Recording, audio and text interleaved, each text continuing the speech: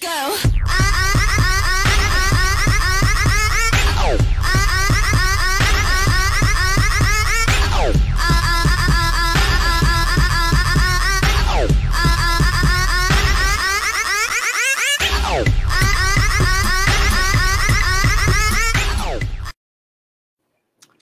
Hello, everyone. Welcome. What's going on? How's your week been? My week just started. Today, I'm about to say it's Monday. Ooh. It feels like the week has gone already. Yeah. But happy to be here. Happy to be with the people. Yeah. How's your week been going, or your weekend? So it was a pretty laid back weekend, and today I'm tired. Long day at work. But I do work at home on Monday, so that makes it easier. But I am excited about tonight's show. Yes. The lineup is crazy. We have some great panelists tonight. And I think it was the perfect show for Mother's Day, which was yesterday. So again, happy Mother's Day to all of the mothers out there. Even though it was yesterday, Mother's Day is actually every day, because without the mothers, we wouldn't be here. Absolutely. So before we go into our panel, I'm sure people that watch our show every month see that we are one co-host short tonight. Yeah. Our co-host, our team member Jamel Khan, has relocated outside of the DC area. So unfortunately, he will no longer be a co-host for us. So if anyone has been out there and been seeing the post, if anyone is interested in being a co-host, visit us on our Facebook page. There's an application you can fill out, and we'll start putting you up. And we're going to work out something to have different co-hosts until we select our permanent co-host. But in the meantime, for today, we have the icon, the mother, mother, the House of Exclusive Live Band, the one and only Kiana. Welcome. Welcome, Kiana. Hey, how y'all doing? I'm good. How you doing today? Long day, new work week. I'm tired. Okay. We get it. We get it completely. You excited about the show tonight? I am excited to have the ladies on. As you said, Dante, every day is Mother's Day, and happy belated Mother's Day to all the mothers out there. Whether you have a mother living or not, happy Mother's Day as well. Mm-hmm. Yes. Absolutely. Kiana, you want to take a moment just for anyone that don't know you? Just tell them folks a little bit about yourself, your ballroom history, who you are, stuff like that. I knew you was going to pull that.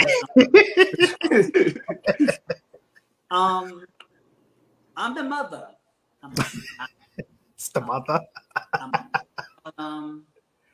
What can I say? I'm Kiana London, icon for realness. I've been in the game since 1993 walking. And I'm just me. I'm me.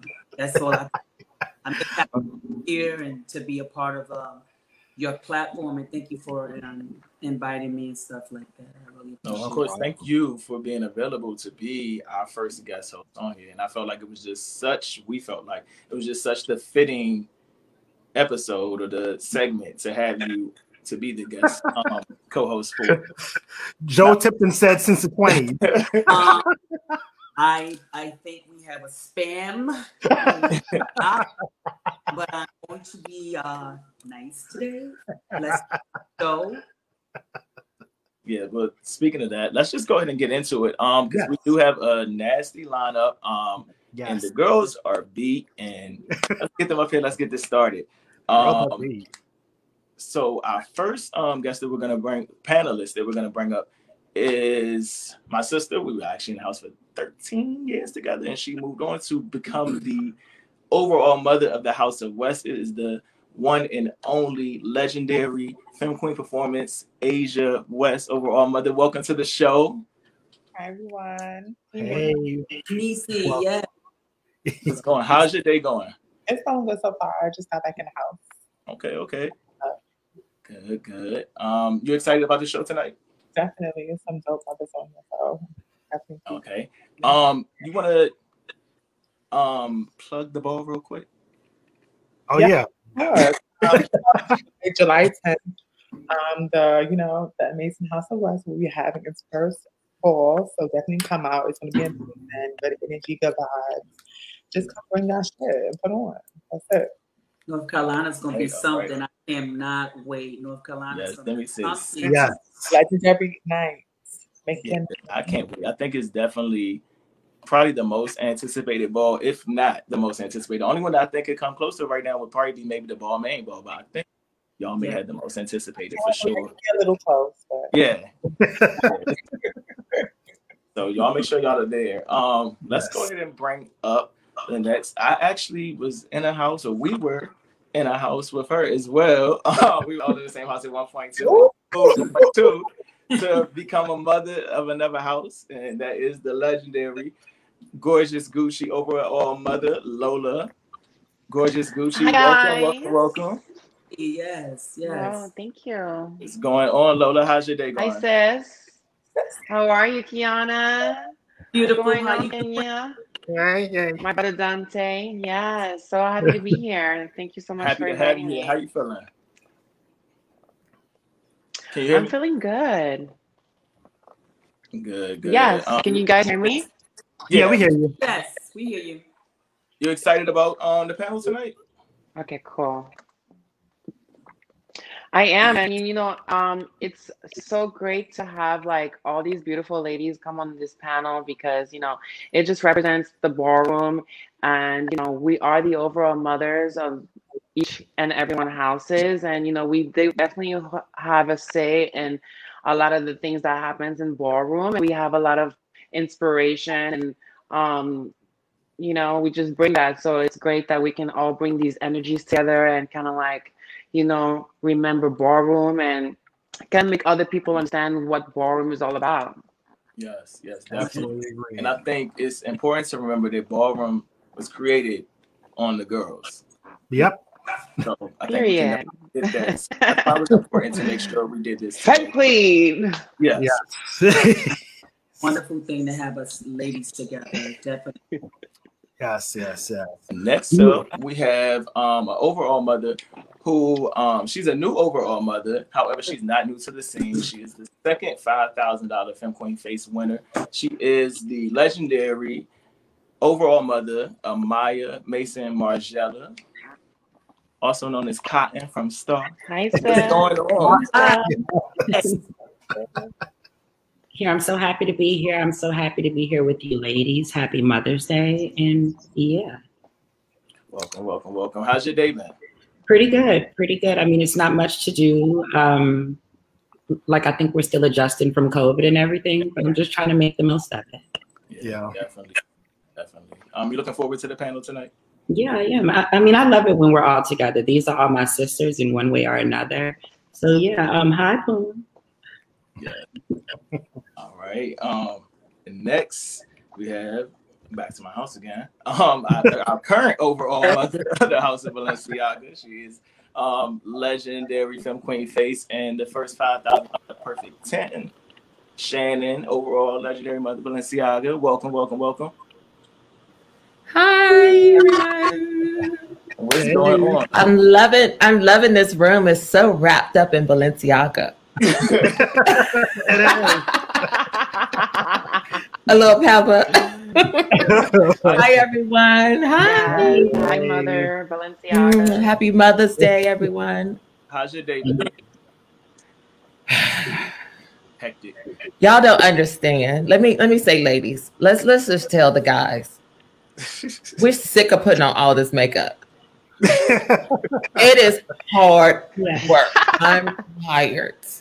To run around and do everything by yourself and then have to paint and hair and all, it's exhausting.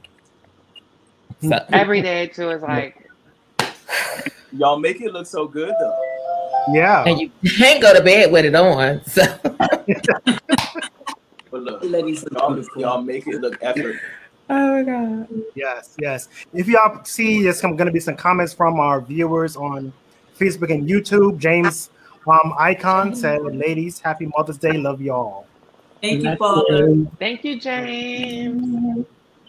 And now we have the icon, the overall godmother of the house of Comte de Garçon. You had to give me a second. I was having a little slow moment. Of Garçon, the one and only Stasha Garçon. Welcome, welcome, welcome. Hi. Hey, there she goes. Yes. Hey there. What's Hi, going everybody. on? We meet Nothing. again. How's Hey, everybody doing? how are you? Hi, gorgeous ladies. How's your day going? No, you had a show earlier today. No, I had a show last night I Okay. had a show in Miami last night, but I had a show in Atlanta yesterday evening. Then I flew to Miami yesterday to perform last night, and then I flew back today. yes. Well, thank you for being here with us. Yes. Thank you for that. Stay booked. Yes. Is our last panel ready yet? Yes, she's ready. Okay, okay. All right. And then lastly but not least, we have another new overall mother. She is the overall mother of the house of Tishi. She is newer to ballroom, however, she is known throughout the pageant scene, and that is overall mother Tishi, Giselle. Hi everybody. Hi ladies. Hey, How are Hello. you? Hi. Pardon my tardiness. Thank God Sasha called and woke me up. I'm happy to be here. I'm on a TV show every day. It's called The Point of View, and we get up very early. And I fortunately enough, like Shannon said, we have to wear makeup every day, and I'm fortunate enough to have somebody to do my makeup every day. But when I got off today, I took everything off, and I was like, I need a nap, and I kind of overslept. So I appreciate you all for having me. It's very exciting being in ballroom. I followed ballroom now for about 17 years now, but I chose to do pageants over ballroom. And once I completed my journey in pageant, I transitioned over to ballroom. And I'm just excited to be in the position that I'm in. I was very afraid, very scared to take on being overall mother, but I'm very happy.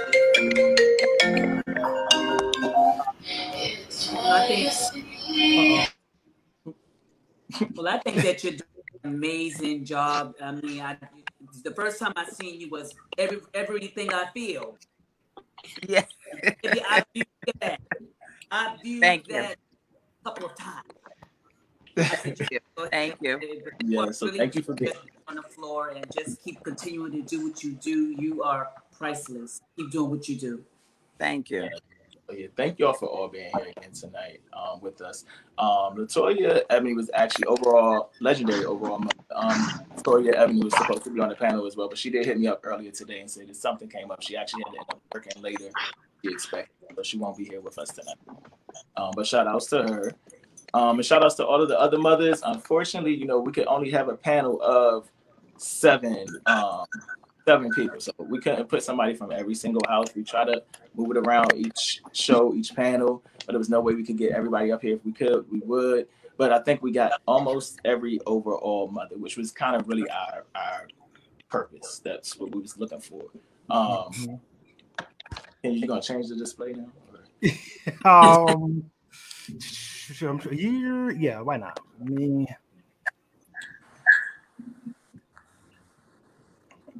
You know what? We're gonna go with it like this because and I'll just highlight people as they talk. Okay, cool. So you want to go? All right. Yeah. All right. So, ladies, we're gonna roll right into the first. Is it breathing a little bit for you guys? Huh? Is it who? Is the sound breaking just a little bit? Because mine is. Yeah, mine is too. Yeah. It's like blipping a little bit. Yeah. No, I hear you all perfect. I can hear good too. I don't know. Yeah. Maybe adjust the volumes. Make sure your volume not at 100%. I know sometimes that can affect it some kind of way. I learned that from Vigo, but let's test it out now. All right. So let's see comments. This is an epic panel. Oh. Shout outs to Jovan. Awesome. All right. Sorry, I was texting my boss. She was asking me about all you ladies. All right. So, okay, they said they can hear you all. We can hear y'all. All right. So let's go ahead and launch with the first question. And this question goes out to anybody, really. You know, you can take, you know, answer whenever you're ready. What made you get into ballroom? Anybody can go first. Okay, so what made me get into ballroom? I'll kick it off since everybody will be quiet.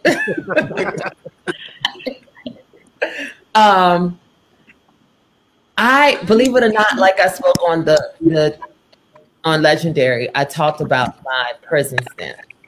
And my mother, I never knew anything about ballroom or Paris is Burning or any of those things. And everybody was like, girl, you never heard of it? No, I haven't. I grew up in a time period where, truth be told, this is the 90s. Having people visual out there, visible, wasn't normal. And so I didn't see it. I didn't have anybody to guide me, to give me any type of inspiration to see. So being in the world by yourself, you do things by yourself and you make a way by yourself. So I was hesitant. I told them, no, I'm not going. I don't want to be around that. That ain't me. All those things, I fought it and fought it and fought it. And we got out, believe it or not, we got out the day behind each other out of prison. And she was like, come to DC. I was in Virginia and she was in DC. And I said, I'm going to come and visit you. And she took me around my sister and introduced me. And I started seeing everybody. I went to the ball the next day and I saw my other sister, Ayana, come in. I saw my other sister, Shanice, come in the ball. And Shanice just captivated me. It was mesmerizing the way this woman came through this door and stopped the show. And I was like, oh my God, I have to do this too. I want to be a part of it. And that's what made me do it. And everybody was like, who is this cunt? Who is this cunt? Why is she here? And I didn't get to be inducted into the house. I was thrown into the house because my mother was the grandmother, mother of the house. It wasn't a choice. Bitch, you coming in. And so that was my introduction into ballroom. So it was Awesome. Okay. Well, I go next. Well, I guess I'll go next. So my first time watching the ball was in New Orleans. I was 15. Tapes would trickle down there. We didn't really have a huge scene. Tapes, I saw people like Stasha, I saw Josh, Shanice. I mean, like that whole, like the era and group of people. And I was so amazed. Like Hurricane Katrina hit when I was 17. So my parents evacuated to Atlanta. So though we lost everything, and I think I'm escaped past it because I worked past it. But that was very devastating for me and my family. We literally lost everything, but it gave me the chance to start over. So I came out here. I mean, I finally saw like the world that I could relate to be honest. Like I met Sasha, met Tempest, met all the girls. I was a very young kid, kind of too young to be in a club, you know, but I made it. And I felt like I found my family. I felt like I found like a slight calling. I felt like I found my tribe, you know, people who were like me or people who knew the things that I was going through. So I think that it saved my life. The ballroom scene definitely did, and it kicked off in Atlanta. And I stormed, bitch, y'all know. Yes. I know that's right. Oh yes. Well, I'll say for me, how I got into ballroom, I used to go to Hedrick Martin's, which is like an institute for lesbian and LGBT community, and it's basically like transfer school. And back in my school, they didn't want me to like dress up as a girl, and so when I got to Hedrick, that's when I started like dressing up as a girl, and then for activities after school, there will be like little balls, like little mini balls, and then that's how I started finding out about balls, and then I went to my first ball, which was the latex ball, and then I started like being like really addicted to it, and then I joined the house, which was that's block. Awesome. Shout out to Hedrick Martin, HMI, New York. Right? Yep. Shout out to HMI. HMI. Yeah. So for me, go ahead. Okay. So for me, how I got into ballroom, I was 16 years old, and I went over to a friend's house, and they were playing a VHS tape of a ball, and it was it was during the segment of the realness category, and I saw it was realness or face, but I remember seeing trigoning, and I said, no way. I said, no way. And, at this time, I, just started my transition, and I'm looking like, they all look like girls. They all look like girls. How? And I was like, I could never look like that. And my friend, she would say, yes, you can. Yes, you can. I'm telling you, yes, you can.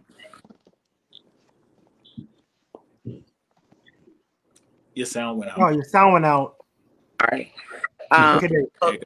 So that's when I became obsessed with ballroom, and that was in my mind.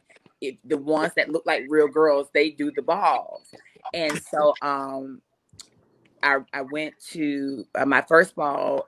Karen Covergirl from New York, she passed away. Karen Covergirl took me to my first ball, which was the latex ball, and when I looked around and I saw all the girls, I saw Stephanie Milan, and it just blew me away when I saw her.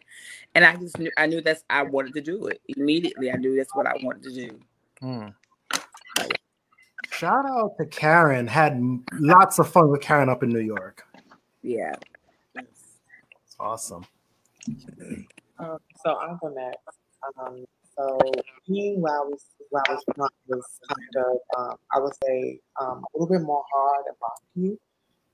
So I was in this gay group home called Tennessee, and I was in the living room with Champagne, Katrina, and this boy named Tigger, and they just started dancing and voguing, and I was really to dance and that type of stuff. That type of lane, I would say I was attached immediately. It was so different from the first time. It was like a story each of them was telling, and I was just like, I got a story to tell too, and I want to be part of it. That's what made me. And then Champagne put me in the room and made me watch these clips, and I literally was like, this that was cool for me. I literally watched clip after clip after clip. And I see these ladies tonight come off the balcony. I'm like, that's what made me like, come on. That's what made me Awesome. Who we got left? Stasha. Oh, so y'all say the old girl for that.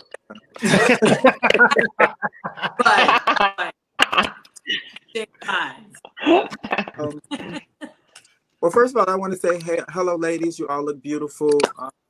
Thank you. It's great to be able to sit here with a different generation, listening to their stories. Well, for me, I started going to balls around like 95, like 94, 95, during that era. I didn't want to be a part of it at first. To me, it was just like, no, and I got approached so many times about, being a part of these different houses, because I had so many different family members that were in different houses. They were Ebony's, they were Chanel's, they were Escadas. So I was approached by a lot of them, because I was around them and they wanted me to be a part, but I was like, no, I don't want to be a part of ballroom. That's just not for me. I love pageantry, I love the glam, but the ball stuff is not for me. It was one night, we were at the Nike Pavilion in Atlanta, Georgia, and I remember Misha Milan came out. I just remember the garage coming up, and Mama just came storming in, and I was like, "What is she doing?" Like, no, she's not. Like, it was like, no, she's not. I was like, did she just come up out? Like, we didn't even know she was here, and she came up out like that. I was like, okay, that's what I need to be doing. And, you know, I think because I was always so intrigued about, you know, being in the spotlight, being on stage, and I thought that was that moment. And like, she captivated me during that time. And actually, it was her and Raquel walked against each other that night, and they both like stormed. And it was just so amazing to see beautiful Black trans women like on the floor, making the ballroom community excited to see them. You know, it was like they were worshiping them during that time. It wasn't a lot of putting them against each other. It was more like worshiping them. They were beautiful creatures. They were beautiful women. So that kind of captivated me and wanted me to be a part of ballroom. And I just remember I was outside of Tracks, 306 Lucky Street, and the Muglairs came up to me and was like, you know, I think you should be a part of this house, blah, blah, blah, blah. You've been in a ballroom. I'm like, no. And as I'm looking at them, you know, I love beautiful little butch queens, right? So I am looking at all of them like, okay. Well, maybe I should be a part of this. Like, maybe I should be a part of this. And that's how it happened. I became a Muglair. My very first house was the Miyake Muglair. I was in the house actually for 3 years, and I became an overall mother. So I was like a baby being an overall mother of a like big legendary house. So yeah. Oh, wow. Awesome. Thank you for sharing that. I think it's crazy how similar, like in some ways, almost everybody's story is with kind of their introductions and how they seen somebody in the scene that captivated them and made them intrigued and made them say, like, yeah, I need to be a part of this. I would like to toss a question to Kiana. Kiana, what made you get into ballroom? Well, since I'm one of the Shady Pine girls, one of the older girls, the mecca of ballroom. I started in 1993 at Mark Ballroom. It gave ballroom to me because back then I didn't kind of know what that stuff was because I was so heavily into the church, you know, this and this and that, and then, you know, you couldn't do certain things. But it was my friend Tyrone who had introduced me and brought me to my first ball. I think it was a Chanel ball in '93. And to me, ballroom gave me a sense of love, a sense of belonging. And I was just mesmerized at looking at the people and the categories. And I said, I want to be a part of this. But then when I tried to do it, I wore butch queen drags. That was a mistake. I got chopped across the board by Pepper LaBeija. I got chopped by Pepper. She gave me the hi-ya. But then after that, I kept pushing and pushing and pushing to see. It was a tough battle, and they gave me a tough go in the ballroom. And back in the early day, they didn't play. But what made, you know, what I'm thankful for, what the ballroom gave me into me becoming who I am now, and just watching the ballroom transpire over the years and what it has to become. It was then and now. All right. And that's a little bit. Awesome. Thank you. All right, Dante. Yes. All right. So our next question is, why did you choose your house? And we can just go like the last one. Whoever wants to like just kick it off and start it can. And I would probably answer that. Why did you choose your house, and what things do you look for in a house? Because I know we got some people out there watching who aren't probably familiar with ballroom, and I know a lot of times people that want to get into ballroom ask like, well, how do I know what house to choose in X, Y, and Z? So if y'all want to just share that with us, feel free. Well, I'll kick it off then. Well, like I said, for me, you know, it was about energy, but it was also about beautiful things that I felt like I wanted to be a part of. And Muglair definitely stood out in arenas for me to like gravitate to want to be a part of it. And during that time, the Muglairs had only had one female figure in that house, and that was Raquel. And I was the second one to come in. So it was just a beautiful thing. It gravitated me to the House of Muglair because I felt like that's where I should fit in at. And I'm a loyal person, so I go through the ups and the downs with people until the very, very end. And then that's when I fall out. But that's one of the reasons why I felt choosing the house of Miyake Mugler. You know, it was energy, something that you fit in with. Like, you just never should just go from house to house to house, because it's just, I don't know, for me it's just kind of like, what are you looking for? Yeah. Taking time out to try to figure out what you're looking for in ballroom. You can't just say, I want to be a part of this house because they offered you something. You can't say, I'm going to be a part of this house, because they offered me something. You have to be a part of something because it's in your heart. It's a mental thing, a physical thing. You see people that you connect with, that you want to be a part of, that you want to get to know. Like, those things are very, very important to me. So that's for me, like, why I chose the house of Miyake Mugler during that time. And then what about the House of Garcon? Why did you choose the House of Garcon? Now, this is a very tricky question. The shade is thick. I felt like I chose the House of Miyake Mugler because they were still a part of Mugler. You mean Garcon? Garcon. I mean, the House of Garcon. They were still a part. They were once a part of the House of Mugler.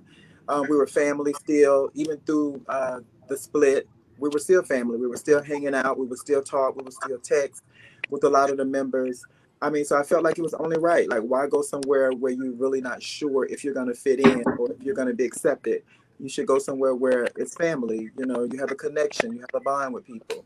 Mm-hmm. Makes sense. Thank you. Yeah. Next. So I guess I'll go next. I think that my house chose me, my first. So I didn't debut, but I do want to say that the House in Milan was technically like the first house that I went to. But I think that it goes into what I'm saying about you, because I love them. I love everybody there, but I don't think that they had a lot of female figures. So that was one of the reasons why I gravitated to Ms. Rahi, because of Barbie and Trigny, and I just felt like it was a better fit for me. But I think with all the houses, I've only been in 3. It was Miss Rahi, Chanel, and now Margiela.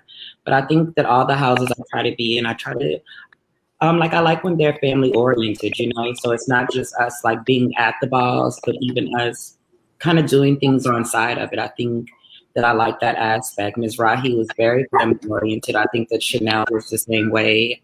And I love what Benny is doing with Margiela, because I think that he's doing the same thing and he has the same vibes. I think that that's important for a strong house, for you guys to really bond and hang out like a real family, you know, like I enjoy that. Awesome. Thank you. I go. So what made me choose Tishi was, I can say the main thing was they waited. For the last probably 4 years now, I had every house show interest in me, and it made me very very nervous because I didn't know what to do and where to go. And in 2017, Pampers came to me with a proposition. He said, we just started a house. We used to be Milan's, and the Milan had just stuck out to me because of Stephanie and her being an inspiration of mine. And he explained to me about the house, and he said, I want you to be the overall mother. So in 2017, you know, I was still Miss Continental at that time, and my focus was on all of that. Like, I was like, and I didn't really put much. I put thought in it, but I was like, I don't know. But he stayed persistent, and in 3 years, I watched them. I watched all of the houses. I started going to balls and just spectating and watching and observing the different houses and how they interact with each other and the mothers and things like that. I observed everything before I stepped into it. And what made me choose it was, I would look at some houses and I would say, I don't see myself there. I don't, their aesthetic is not cohesive with who I am as an individual on and off the stage. And it was very important for me to be in a house that was going to appreciate me when I'm dolled up and appreciate me when I'm not dolled up, appreciate me when I win, appreciate me when I lose, appreciate me just all around, appreciate me just as an individual and not just as this image. That was very important to me because we know ballroom is a lot about the superficial. And I wanted people to get to know who I am. You know, the crazy me, the if my hair sticking on top of my head, you still have that same admiration and and appreciation for me. And it was the fact that in 3 years of them coming to me, there's so many beautiful ladies that are in ballroom, so many that they could have chosen and put in that position to be overall mother, but instead they waited. And that in itself meant so much to me. And that was what made me, make my decision ultimately. Wow. Oh, thank you. All right. Go ahead. Anybody else? Well, I've been in 2 houses. I spoke about the first house, the House of Con, which will always be my family. I think that's where a lot of people we don't talk about and we don't discuss is how sometimes you may leave your original family, but the love is still there. The House of Con was, a lot of people don't know, they were more of an outside of ballroom family first. And to be a part of that, to see that on a different side, we do things like our regular personal lives, we intertwine with each other so much that ballroom was just an afterthought. So the bond was so deep, no matter who in the same house, love is never lost. So when I left the House of Con, not by choice, by force, I became a 007 on the ballroom floor, and I stayed a 007 for years. And I was friends with, when I moved to Atlanta, I became friends with a lot of Balenciagas. But nobody ever pressured me. Nobody ever tried to come for me. When I became the 007, every house had the same opportunity to come get me. But the cons made them scared. Let's keep it real and honest. They were scared to come and try to poach me to their house. But Balenciagas didn't, because we had a friendship outside of ballroom. We would help each other. We could be walking against each other in different houses. That's the type of individuals we are. We're going to help you get together, and we'll get you together. We'll get out there together. We'll go to the ball together and lead together. And I think a lot of people don't realize. So Raquel sent Keith to call me, tell me she wanted a meeting with me. And I accepted, and we hung out all day. We talked, and I appreciate that talk, that she offered me an invitation to come to the House of Balenciaga, and I accepted it. Wow. And but I told her, I specifically told her, I will come to the House of Balenciaga, but only one condition. I don't want a title. I don't want any responsibility. I just want to be a child. I want to do ballroom differently. And she accepted that. And it was a time in my life where I lost somebody dear and special to me, and I literally wanted to die. And I got the call from Balenciaga to say, "Be over our mother." It saved me. It saved me like no other. And because of that relationship within ballroom and minds, I knew that that's where I needed to be to keep going forward. And I do ballroom because of it. Thank you for sharing that. Thank you for sharing that story. Yeah, I didn't know that last one. Thank you. Yeah, thank you. I think we still have Lola and Asia. Yeah, so okay, so then I'll go. What I can remember from my ballroom career is each house that I've been in was a stepping stone for me in my personal life and my personal growth. When I'm in my first house, which was the Blonics, around the time that I was in school, and they recruited me and then I was in the house with Pony and Malachi, and they just saw the potential in me, and then that gave me the push to want to keep on walking balls because I was going through personal stuff in my life, and the balls was a way for me to really express myself and be who I wanted to be because I really wanted to transition, but at the time it was hard for me to. So the Blondics kind of put me on the map with the balls, and then I started discovering many talents and many beautiful people, and so that kind of inspired me to just go for what I wanted. And so during that time, I think the Blondic really helped me with that.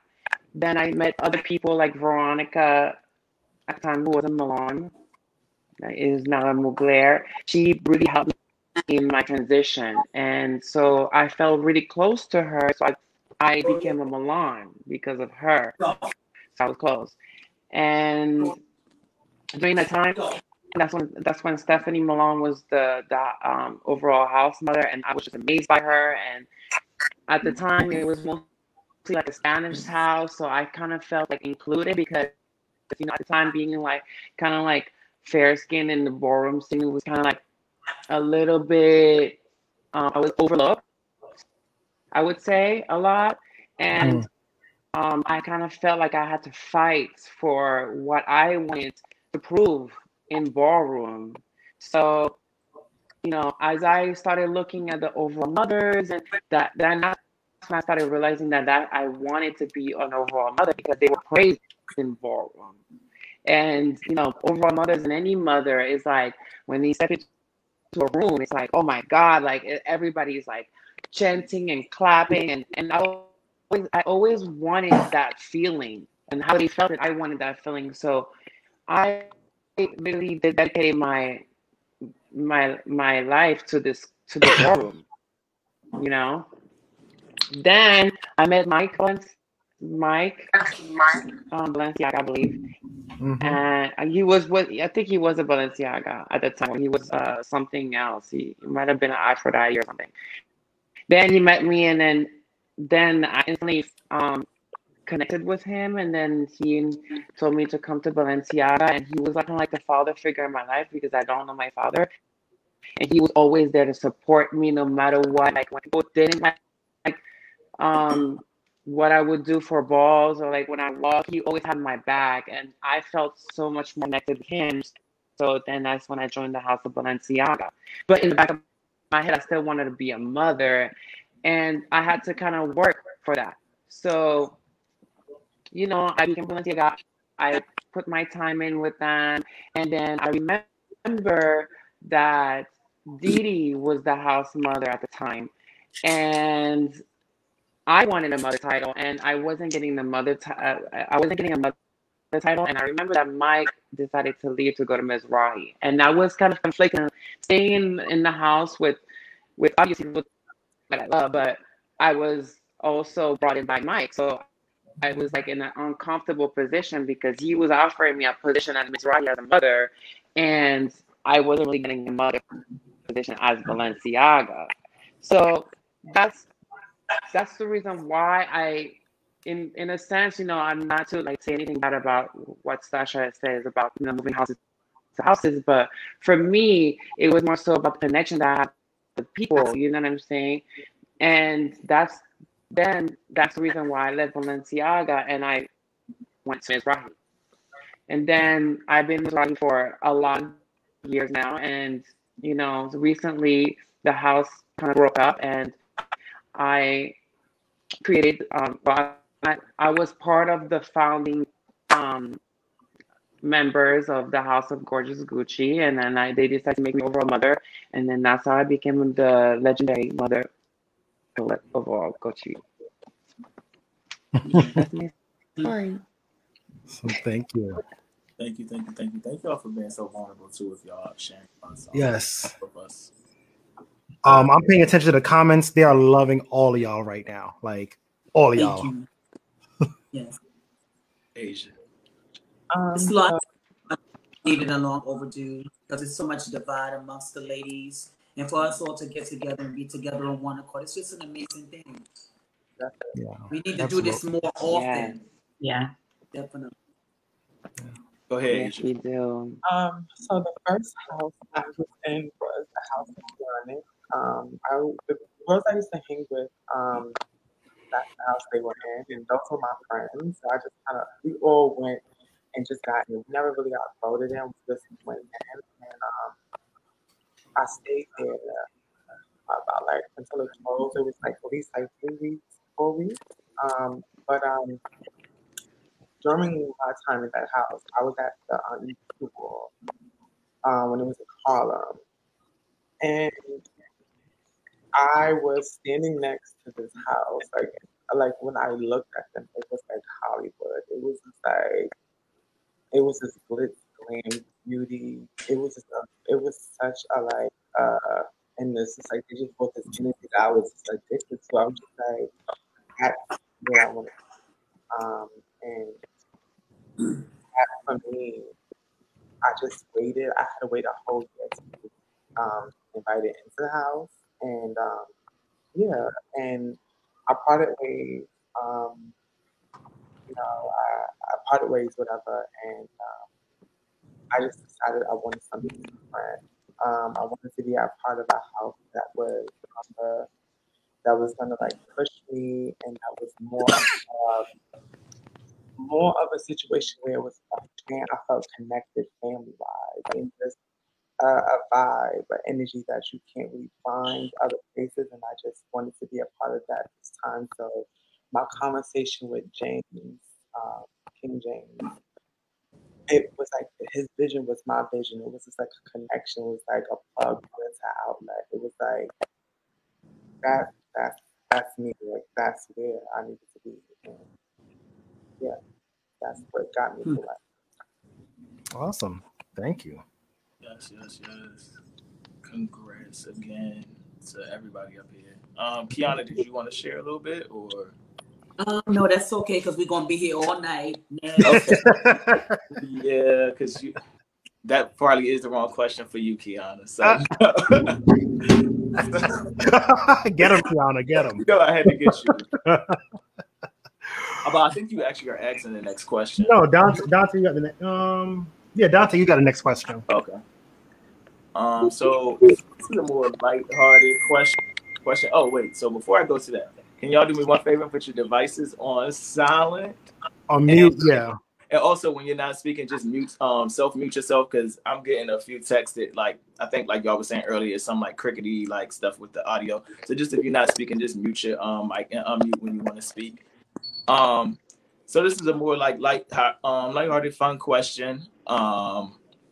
And that is, if you weren't walking the category that you're walking, or the categories, because a lot of you up here have walked multiple categories over your ballroom career. So I'll reframe it. So what is one category that you haven't walked yet that you like to walk? I would say runway. Runway? Definitely. Especially like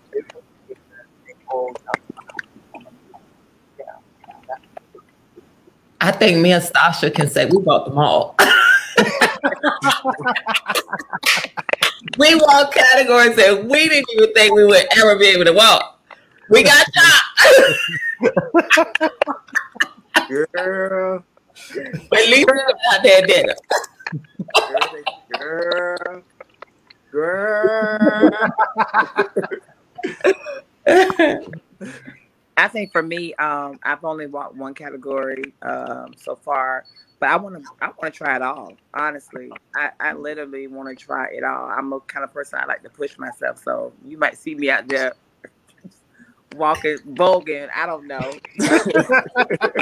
I'm gonna try it though. Just have some Epsom salt.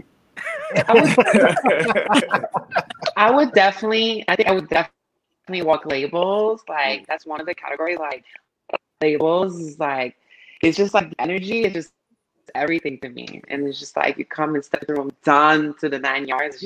It's so fast. Yeah, I'm with you, Lola. I want to be current. Like I want to be current. All right.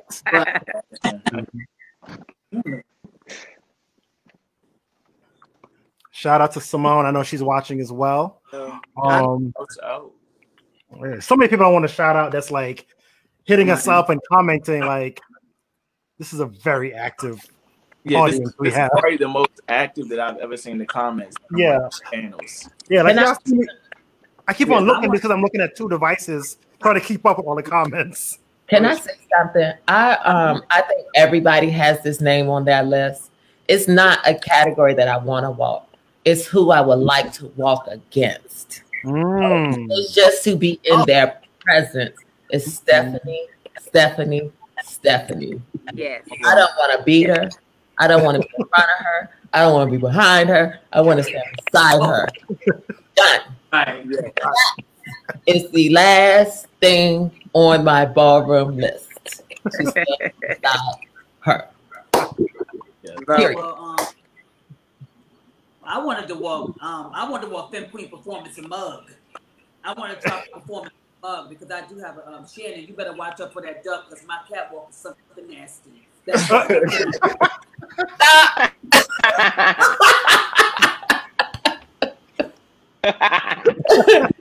don't need some Bengay when you finish.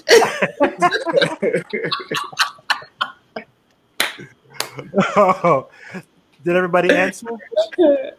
Yeah, I think everybody answer. All right, Kiana, you actually have the next question. Well, ladies, this question goes out to any of the ladies who want to answer. We know the ballroom scene is a formation of we know today was built by trans women. Do you feel that trans women get the respect you think they deserve overall in the scene?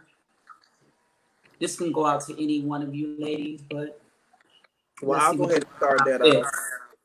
Okay. I'll start it off. I say it all the time. I speak this a lot. Ballroom started from transgender women. It started from the pageant community.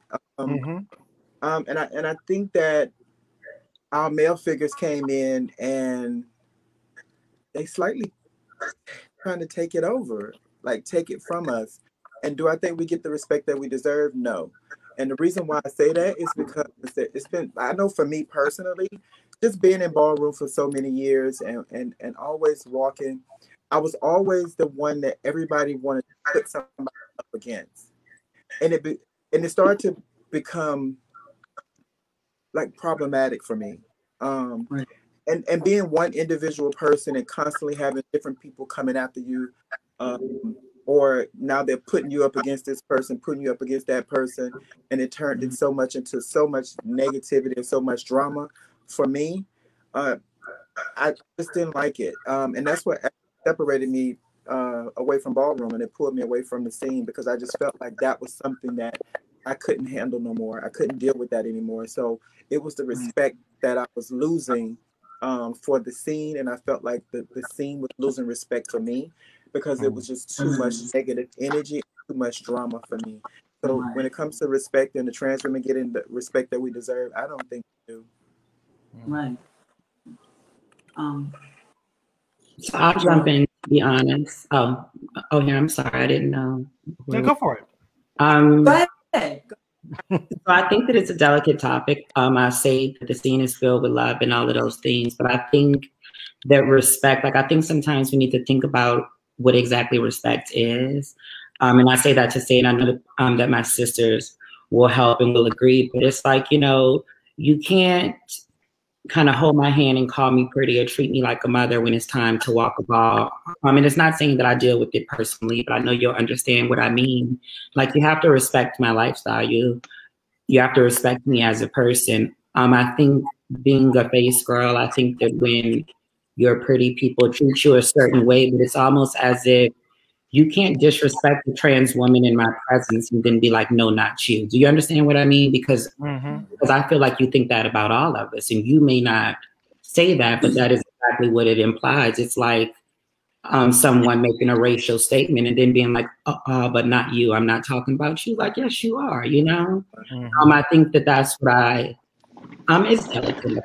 I think that that's what I wish that some of the male figures would take into account. We are women, and it's more than just holding our hand and getting life and plain Barbie and Ken. It is to respect us for who we are as people and to stand by us. And I mean, it just gets really, really deep. But and I do want to say that I think that there are many male figures in this community who do great jobs, who do cherish us, who do protect us, who do treat us in the way that we should be treated.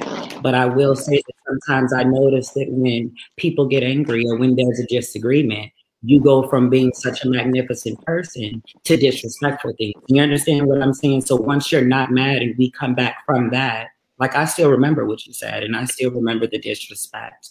So I think that that's what matters, because it's more than buying me a drink or calling me pretty or, you know what I mean? Treating us like the women. You need to truly respect us. Sure. Thank you for that. Yes. And everybody, and that's the crazy part. I'm sorry, I want to chime in, but that's the crazy part, because like you hear that so much when you have so many male figures that like to disrespect trans women, and the first thing like they say, "Oh, not you." It's like you just excluding me because I'm in your presence. But if I make you mad, or I do something to hurt your feelings or hurt or whatever, then I'm gonna be the exact same thing that you were calling this other person that you did in my presence. So if I don't stop you and correct you at that moment, then it's like I'm not doing my job as a trans woman. I'm not doing my job as a mother figure in the community. And I think that's very important, but it's something that we deal with on a daily basis. But yes, shout out to all the great fathers and friends and family members that do protect the trans women and love them and respect them to the utmost. Absolutely. I think, ladies, I think today is a different time, and chivalry is dead when it comes to respecting and honoring our women of trans experience and trans women in the scene. I see some of the language that's being played online as well as other things. It's kind of like, it's really a touchy subject, but respect is given when given. Respect is given when given, and we should all respect each other. Yeah, I'm a little tongue-tied right now, but it's such a touchy subject to me. But that's, how I feel about certain things and aspects of things are, Thank you for that. Anybody else in the department? Yeah. Go ahead. Let's get a different point of view. I think that there's a lack of respect all the way around. I think that we're in this world where everybody wants to be able to say who they are, but when people want to be addressed, viewed in a certain way, not in line with what they want, it's disrespect all the way around. And for me, I'm only going to speak for me. And that's so many other people that speaks the same language that I speak. That as a cisgendered woman, right, never put myself anything before or after. I'm a Black woman, period. Whatever anybody else categorize themselves, that is fine with me. Do that.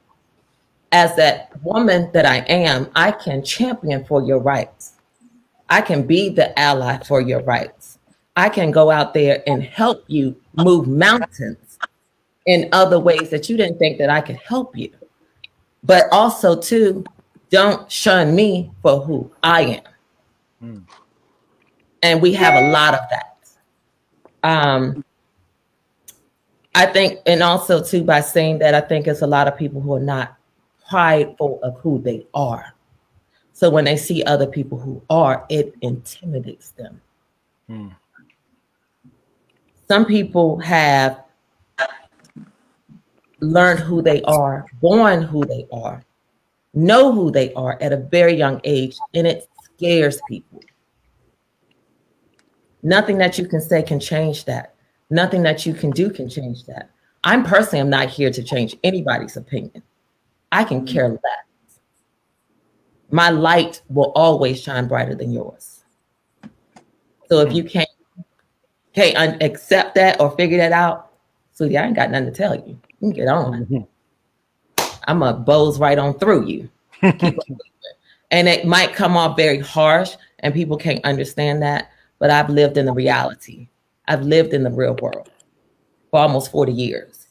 It has worked for me for 40 years. And I have moved through rooms and circles that people can never imagine that I can be able to survive through. Take a walk with me. I can show you some things. And I know that so many others have too. And we all just have to, if we can all just come together on one page and respect everybody for who they are, it would be such a beautiful thing. Yeah. I wish y'all could see all the comments that's coming in. It's really good. I just can't get them all on the screen at the same time. Anybody else want to chime in on that? I don't really. This question is very loaded. It's a lot to unpack, and I think one of the reasons why the respect isn't there is because everything is so saturated. Trans women are no longer a novelty. There was a point in time where there weren't as many trans women. So when you were in the presence of one, you were enamored by individual. People worshiped us and celebrated us because we were so few and far in between. And I think now it's so saturated, and individuals are so it's very easy for individuals to transition with the drop of a dime. Some people, and I believe some people, do it for the wrong reasons. And you have so many of us now. I'm not saying that there's anything wrong with it being a lot of us, but I feel like because it's so saturated that people don't really see anything special about it anymore. And so it's just like, it becomes like, oh, that's the next girl. Oh, that's another girl. And then a lot of us go for the same look. And so not many people stand out and have their own image. And so people just became, I think people, the fun of the femme queen categories and things like that, I believe it wasn't fun for people anymore. So they began to focus on other categories that cater to the male image or masculine presenting individuals. And we kind of were pushed back to the side. And it's kind of like, okay, well, we'll do a little femme queen category here or there. I think now that trans women are in the forefront, you see us in Congress, you see us in television, you see us with these different positions. I think now we're coming back to a place where people know why we're respected, why we should be respected, and they see our importance now. So I think we're going back in a different direction of getting that novelty moment back. And I have to agree with Shannon as well. When respect is all the way around. Us as trans women, as femme queens, we have our moments too when we're feeling ourselves and we can be disrespectful, or we can sometimes not respect gay men, or not see their importance sometimes. For some of us, it's just that, that's just the next butch queen. Oh, child, go get me this or go get me that, instead of asking that person, hey, how are you? Are you protecting yourself? Are you having protected sex? Are you on PrEP? Like, we just look at them as, oh, child, it's just this next butch queen. So we have the same respect that we want, and that same admiration that we want from gay men. We need to, as mothers, we need to start giving that same energy. So I think it's a give and take situation. I would definitely agree with Giselle. Go ahead, Sasha. Go ahead. Okay, so I would say I definitely agree with Giselle. I feel like, respect is given when it's earned. So, you have to treat the people that you're around just as much as you want to be treated. And it goes for femme queens, butch queens, lesbian, anybody in the scene. You know, like I feel like, you know, everyone is their own person, and respect is how you carry yourself. You know what I'm saying? Like, and so if you carry yourself with nothing but drama around you and negativity, then you're not gonna always want to respect your other people, you know. And I definitely agree with what you just say. Sometimes, you know, it doesn't always have to be like butch queens like disrespecting the girls. It can also be the girls disrespecting the butch queens, and it's just like the relationship they have outside of the scene that comes into the scene, and it's just like this view and the image of disrespect in front of other people, and then just think that it's okay for them to talk like that because they just pick up on it, because some people don't even know like how to act around certain people, so they just pick up on other people's like personalities, and it just becomes like this thing like where you feel like you can talk the way you want to talk to people, and it shouldn't be like that. So definitely respect your brother, your sister, the person that's next to you, and then you'll get the same in return.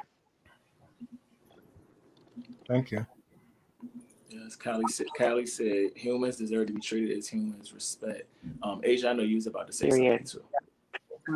For me, it's straight up just respect. Very much. So we really don't get our roles until we die, at all. And it's sad to say that, but it's the truth. I get that, you know, certain things that you should respect, you know, like you gotta earn it. You know, like you gotta respect. Everyone deserves respect, no matter who it is, a dog, a cat. Everyone, you know, you should give them respect. It's like I gave you some genuine love. Now it's, you know, when you mess up, it's over. But I think we all deserve respect in the beginning, and I think a lot of times, once we started speaking up and saying things of, oh, well, I'm not going to hate that anymore because I got to do better, or I'm not going to do it this way. I want to do it my way, or I think we should start to do things this way. I want to help too. I don't want to just look nice and you know, like and shut up and be quiet. No, I want to speak now. I have goals that I want to do in the team, and that's when for me it's like once we started speaking up and saying things, we got very disrespectful. That'd be like, no, you should be quiet. I do believe that, you know, it did get out of hand that we got tired of it, and some girls just bully with the shit. So now I really don't give a fuck anymore. I want to fight everybody. Excuse my language. I'm sorry about that. But You're fine. We're not sensitive. You good? Yes. About that because of what I really see. I take a look at everyone's story. I don't just look at certain story. I look at everyone's story. So I see how the disrespect changes for different people, and it's like, no, that's not cool for me. And it's like those girls started to look nice now, and it's like now I'm shitting you. I'm not gonna respect you at all because not for you was disrespecting me or shading me. But now that I'm, you know, a girl look nice now, it's like handing me roses and stuff. Right.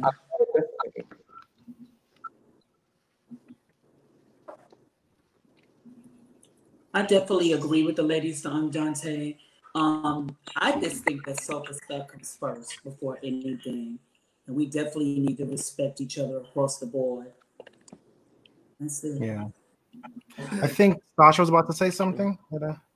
I mean, no, I was gonna say, like, I honestly, I do think that, you know, you have to respect each other.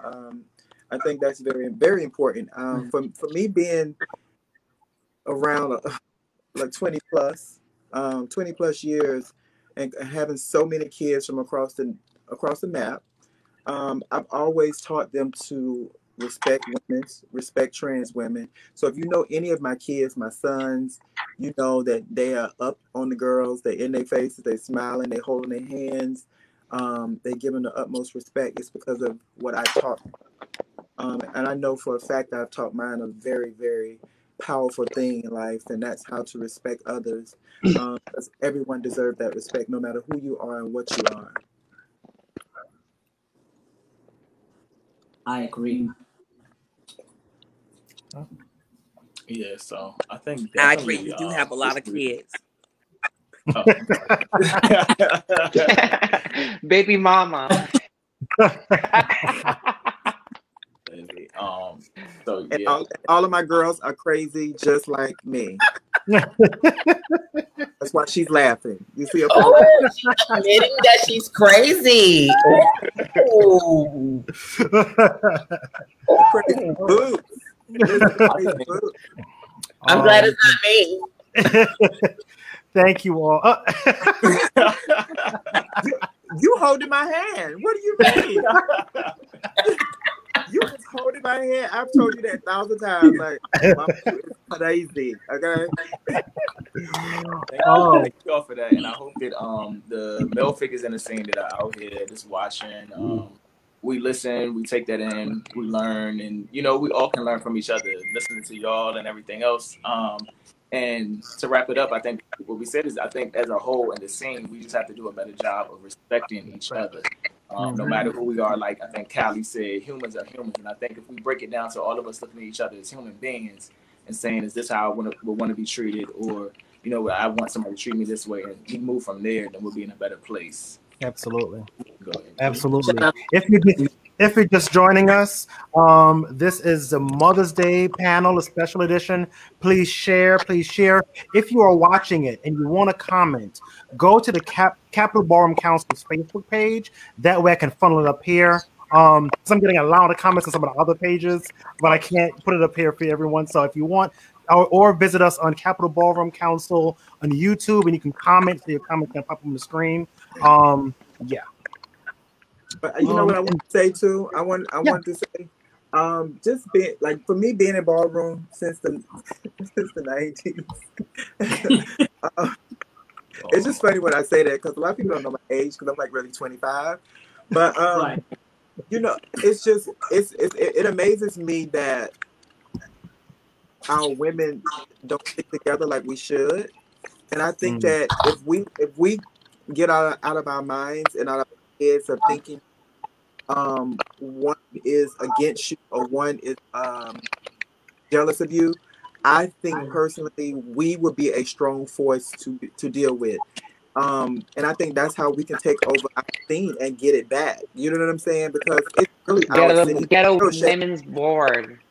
That's what we need. We need a women's board where we get together and we make things happen. You know what I'm saying? Like, and it shouldn't be about who looks better, who dressed better. It shouldn't be about any of that. It should be about us coming together, going through these different things and like create beautiful individuals and these beautiful stories that we can all relate in some way, some shape or fashion. We can all relate to something. But if we can start getting together and doing things as a whole, I think that's something that's going to start like taking us in a different direction. And that's what we need. We need growth. We need strong women. We need women that's going to take control. We need women that's going to actually tell the fathers, we got it. We can do it. Yeah, I agree too. I think we definitely need competency classes with each other, because one thing we need to realize is that even though we all fall or identify under the umbrella of trans, we're all different, and there's no cookie cutter image of what a trans woman should be, because we come in all shapes and sizes. And even with that being said, we also need to have a cultural competency class with the Butch Queens, so that they can understand us and our life and what we go and better understand. I think they'll have a better appreciation and understanding of us if we really break down and let them know we're all different.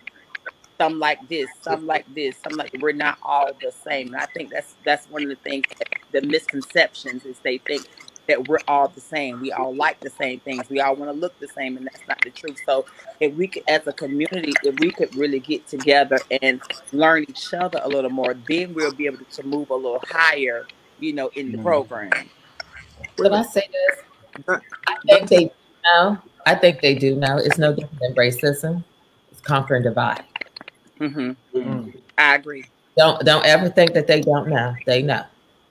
That's the one thing I've always said why men still come to the United States of America, because men play stupid. Yeah. And women sit up there and think that men are stupid. when, sweetie, it's all a game. They play it better than a woman. I did Dante. I'm sorry, but wait a minute. Did she say this was a trans panel? I think I'm on the wrong one, baby. What is this? This is a Mother's Day panel. It's a Mother's Day panel. We should start texting. We should start texting. Because I think for all of the ball gowns and the wigs and the makeup and all the furs that we bring to entertainment. You know what I'm saying? Like, we need to start doing that. Yeah. But Sasha, the scene ain't going nowhere. I don't think the scene has gone anywhere.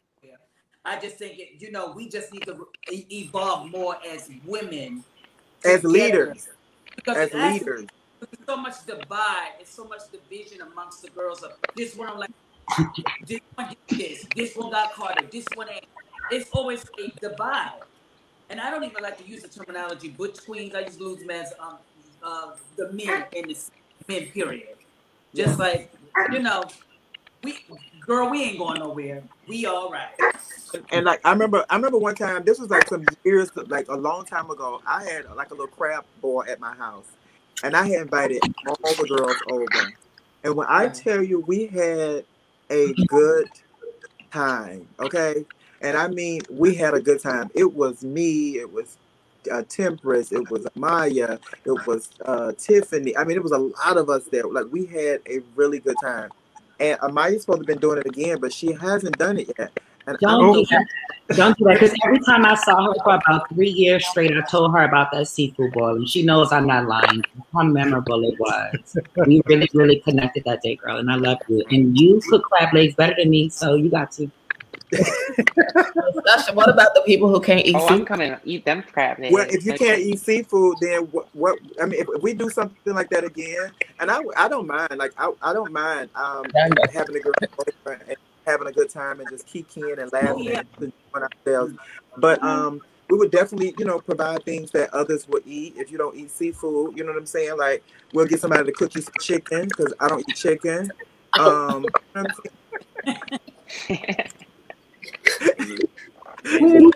told her she was crazy. I told her she crazy. That's why she falling out, y'all. Look, that's why she falling out.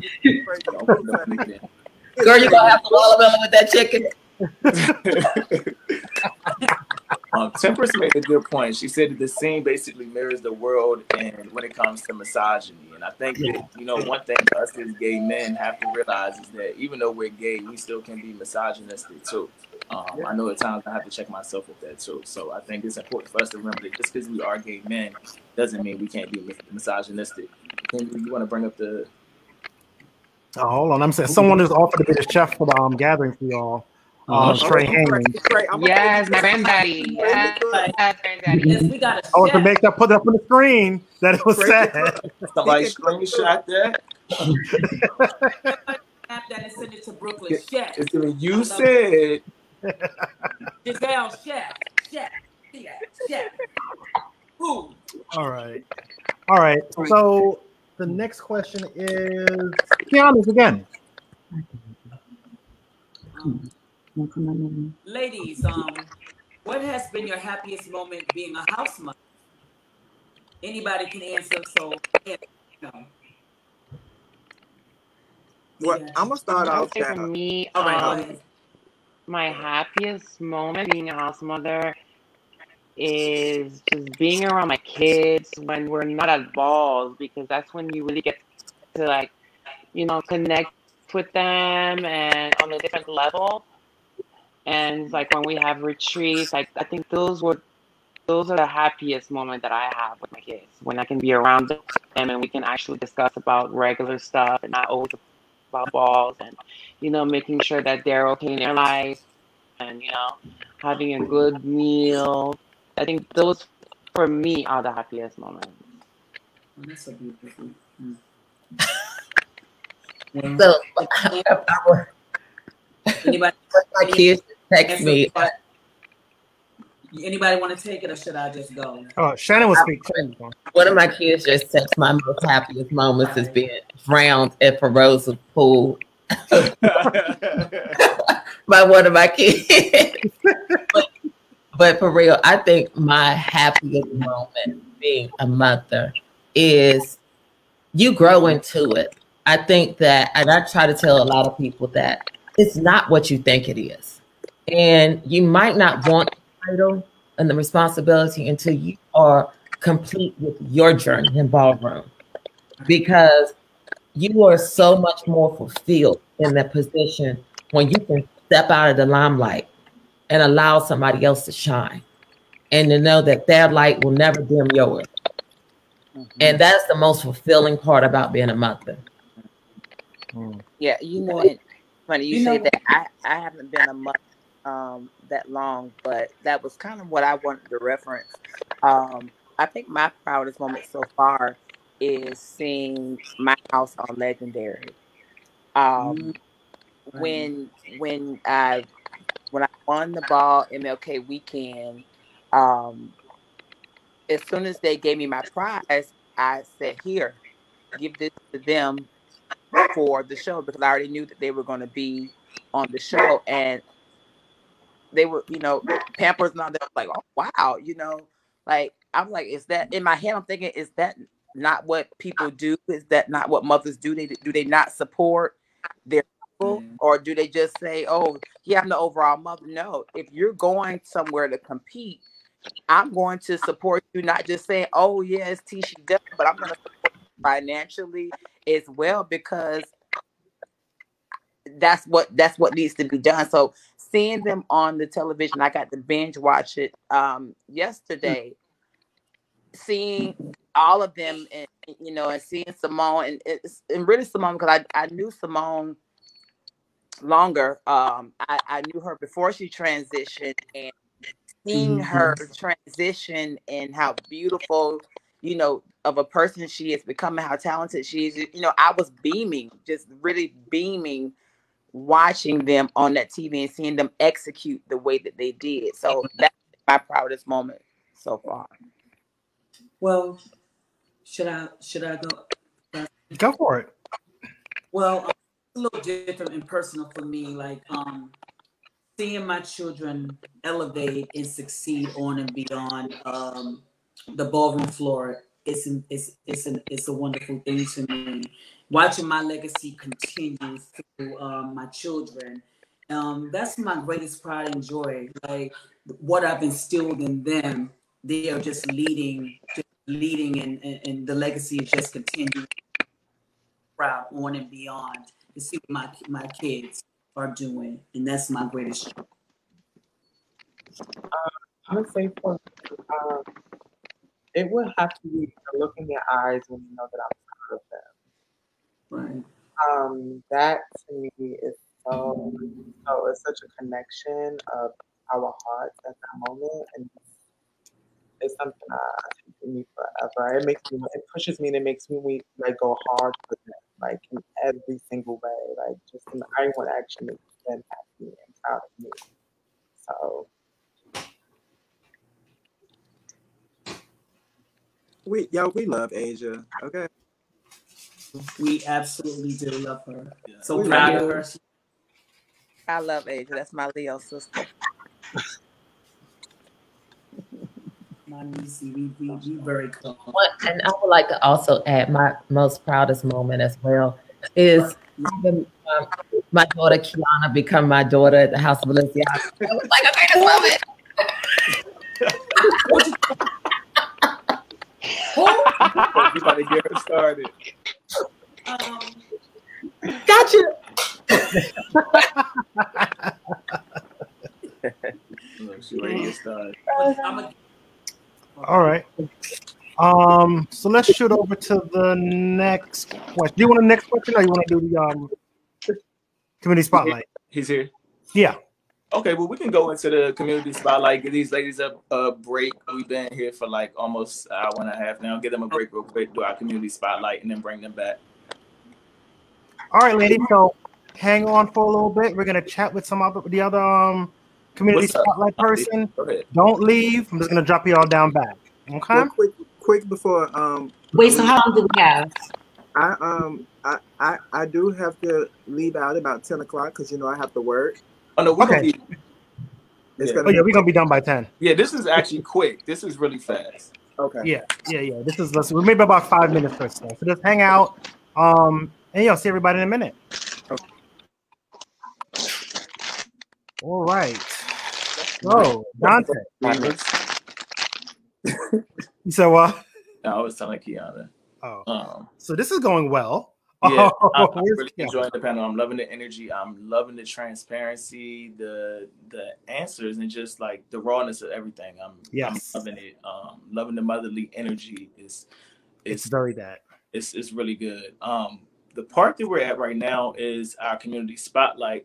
Our community spotlight is we try to highlight we highlight a business owner within the ballroom scene who is in the DMV region, to help them to, one, get their business out there more, also to kind of congratulate them and show them that we're here for them, we love them, and acknowledge that we see them out here doing their thing and supporting entrepreneurs within the scene. Our guest today is Black Lavent, and he'll be telling us about his catering business. Okay. Yep. Wait a minute. Community spotlight. He cooking and even called me. Welcome. Hey guys, how y'all doing? Hey, baby, good. Welcome. You still nervous? I am. All right, so from the ballroom scene to see me in this mode right here is pretty different. But I do want to thank the ballroom community, Dante, for inviting me to be a part of this wonderful platform.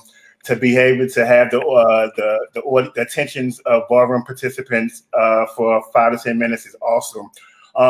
Just to tell you a little bit about Kenneth Kitchen, the pandemic kind of made all of us kind of find out hustle.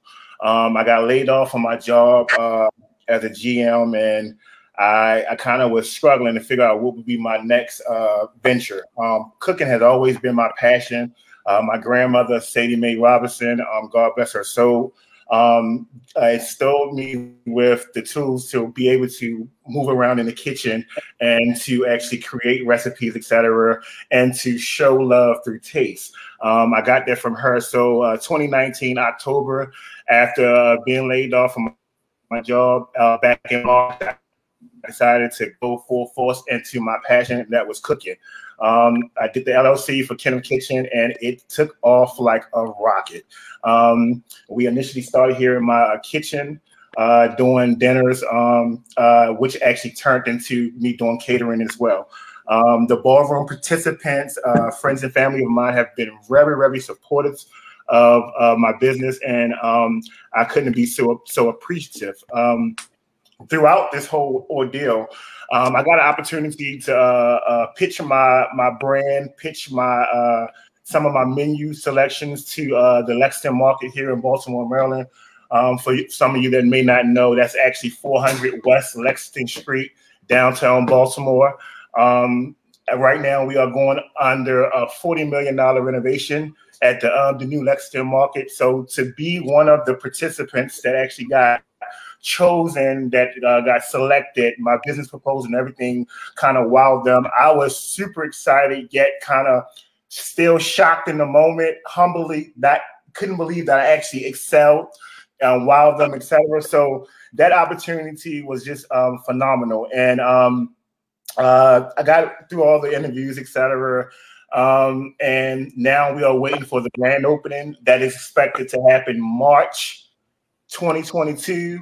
Let's put that on your calendars, March 2022, and that is downtown Lexington Market. Just to give you a little bit more about Kenneth Kitchen and what we actually stand for, we're about the people. I was one of a young man that came from the 80s where my parents was on drugs, etc. So I kind of was thrown out in that industry of kind of like, okay, your parents is here, what you gonna do? My grandmother came and got me, and she nurtured me with love. That's where my southern roots come from. I'm from Baltimore, Maryland, a native, but I was raised in South Carolina. And that's where the cooking and stuff came from, the passion and cooking and everything.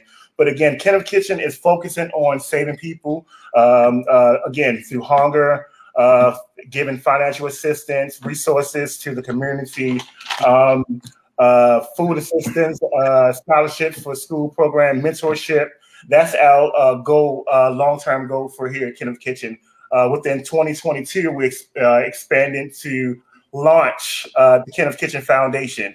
And that actually will focus on the minority communities, the LGBTQ communities as well, because a lot of us come up in the communities lost.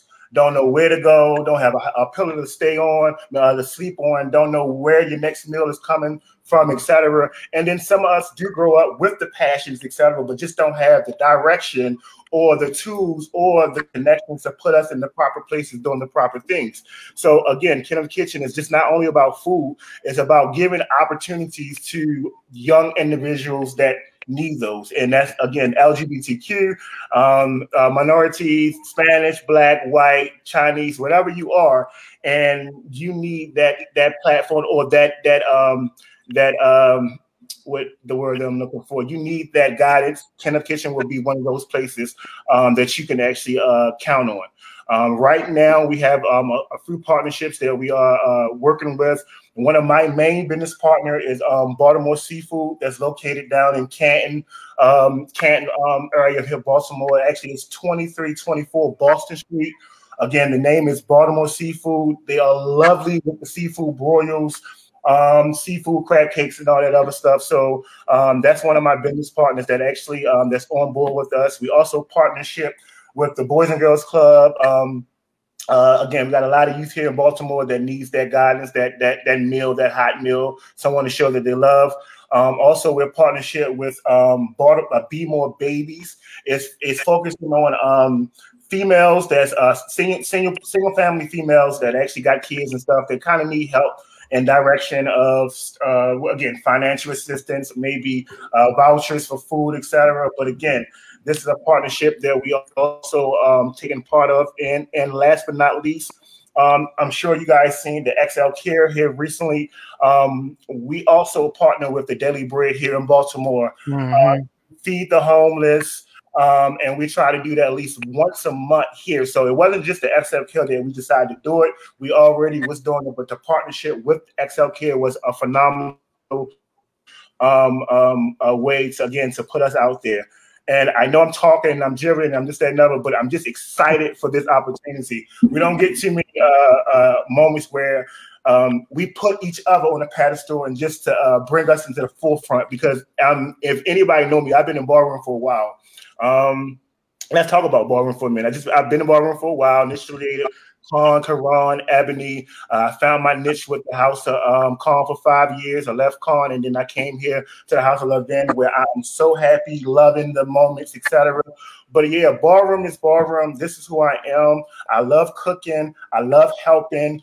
I'm not the person that certain people may think I am. However, I am a man of principles, integrity, morals, and standards. So, in a nutshell, this is Kenneth Kitchen, and I do appreciate this opportunity for just being on here. Again, I'm nervous.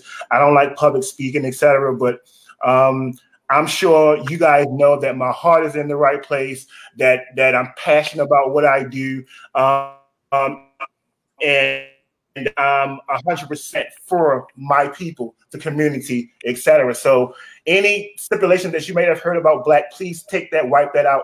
Here I am displaying myself to 10,000 plus people to let you guys know that I am more than what you may heard or what you may see. Now, last but not least, I do want to invite everyone to on June the 6th, we are having the Baltimore Kickball Volleyball annual thing here in Baltimore. Last year, Kenneth Kitchen sponsored it, a kickoff. So this year, we're partnered with some DC natives as well as Baltimore natives, and we kind of going to bring everybody together, and we're going to have a Baltimore kickball and volleyball tournament. So again, I'm excited. Thanks for this opportunity, guys. And that is Kenya, Kiana, and Dante. Make sure I got them names correct.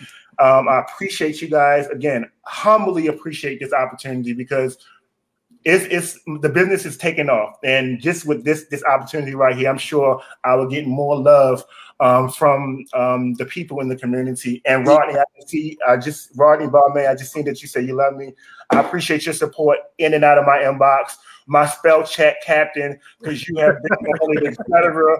I appreciate those. It'd be the small things like that, just to show me that you guys are watching, you guys are rooting for me, and that goes a long way. And I thank you. Okay, we love you. We love you. You do a wonderful thing, and I speak your name. Keep doing what you do. I'm so happy and proud of you. You're doing it. You are doing it. Thank you. Yeah. Thank you. Congratulations on all that you've accomplished so far. And I don't think that anybody watching this will ever think that you're not a public speaker at this point, because we didn't even have to ask you any questions. Not one. I was thinking my questions like, oh, okay. Well, I mean, I know we said we had a time that the segment usually is. But, you had your notes. We got to rush you though.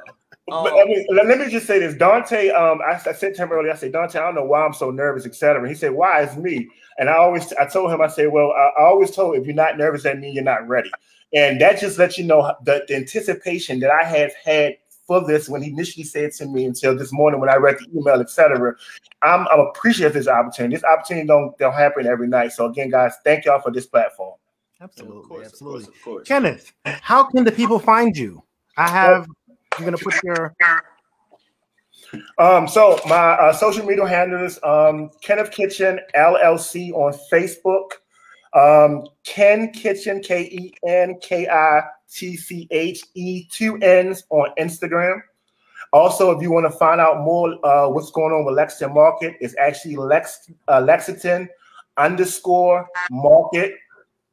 So you can find out all the information there. Again, follow me on my business page. We continue to actually doing cooking while we're waiting on the construction to finish for Lexington Market. We always post a menu maybe every other week. So if you haven't yet came to Kenneth Kitchen here at the initial house part, don't worry. You'll have the opportunity to meet us down at Lexington Market. Again, I would like to see all of you lovely, pretty, smiley faces from every house. Whether you're 007, whether you're in a house, whether you're Kiki Singh, come see me. Come see what the fuss is about. Let me show you how much I love you through this passion of food that I actually serve. Yeah, what's your slogan again? What's your motto? My motto is to reduce. Oh, I'm sorry. Everything is made with love. That's my motto. Everything is made with love, and I do stand by that. Oh, and just if some of you going to be at the corn cookout, we are doing some of the food for the corn cookout here in DC. So you if you haven't yet tasted anything of mine, that would be the place to be. Memorial Day weekend, I think that is on that Sunday. Sunday. That Sunday. Football is on that Saturday. The cookout is on that Sunday. Yes. So, and again, James, if you're watching, thank you for again trusting me. His mother normally do his cooking for his events, and for him to reach out to me and trust me with the for this task, I appreciate it. And again, thank you for all of the houses and all the support that has been shown to me. I really appreciate it. So, thank you. Thank you. For what you're doing with the community, because I mean, you could just be cooking and making money, honestly, but all of the community work that you're doing with your business, and in addition to just the cooking part, is awesome. So yeah, definitely thank you for all that we're definitely about community giving back here. So yeah, so don't be surprised if we end up hitting you up and being like, okay, we need a caterer for something, because we always use people in the community when we do absolutely. I will say, God told me if I build it, you guys will come. So I'm just following. I'm being obedient to Him, and it's showing. It's showing. He said, "You listen, you be humble, and you respect what I'm telling you, and you give back. It trickles back." And that's what He's been doing. So I'm only grateful for Him upstairs and to all my participants and my customers. Thank you, guys. Awesome. Thank you, Kenneth, and continue doing good work. Yeah, thank you so much. Y'all have a good night. And I'm not nervous no more, Dante. You couldn't be. Awesome. All right, good people. Are we ready? Are our ladies ready for part 2 of this panel? We have a few more questions left. people are still hanging on. People are still watching. So I will bring up the ladies. Yes, and as we bring them up, y'all go ahead and share this live again. Share this live again. Share this live again. As we bring back the beautiful mothers. For our Mother's Day panel. Yeah. You're on mute, Shannon. We can't hear you. You're on mute. You're on mute. We can't hear you. Soundtrack. Sound effects. Yeah, we got work that part out. Oh, no, I didn't give y'all no like intro, right? The little claps, the applause. Well, let's kick it off because I know some of these and things like that. All right. Got his show after this, so I'm in his studio right now. Oh, all right. I need Sasha to get me some Popeyes or something. All right. So I actually have the next question. How do you feel about ballroom going mainstream? Last time. So I don't have a problem with it, but I do think we definitely need to like give homage and give, show more love to the to his, the people that came before us and made it possible for us to do it. So that's kind of my only thing I can say. But for me, I love it. I think it gives us a place for, and some unfortunate people get some bad, we make some money and stuff. So, yeah. Well, I can say, for me, I think sometimes when things begin to go mainstream, it can tend to dilute it. For example, and it can change a lot about what we do, even when RuPaul's Drag Race came around. Being a showgirl, RuPaul's Drag Race gave drag queens a platform that a lot of us entertainers didn't have. The trans women, they were only catering to drag queens, and not only that, people that probably started doing shows 2 days ago were able to go on this television show and then come off of it and have a booking fee that I could only dream of. And so it started to push entertainers that have been doing it for a long time. It started to push us back, and we weren't able to get the appreciation that we deserve. And so I think, but when it comes to ballroom being mainstream, I think it needed to happen because ballroom has influenced so many celebrities that we revere and worship. From Diana Ross on down to Beyonce, they have been influenced by what the girls were doing in ballroom. And not only that, the same a lot of the gay men that are and trans women, and stylists, that are makeup artists, that are hairstylists, that do us in these balls, were able to put this on these celebrities. Even like when I look at people like Cardi B, she has a wonderful team, a trans woman as a makeup artist, a trans woman as a hairstylist. She, she has Colin as her designer. The things that we have done. Now these celebrities are being celebrated for our ideas. So I think with us going mainstream, we now have the opportunity to say, this is where it comes from. This is where it originates from. This is where all of these, when you see these celebrities with this outfit on, it's like, girl, I saw somebody do that 15 years ago. I saw somebody wear that 15 years ago at a ball or at a pageant.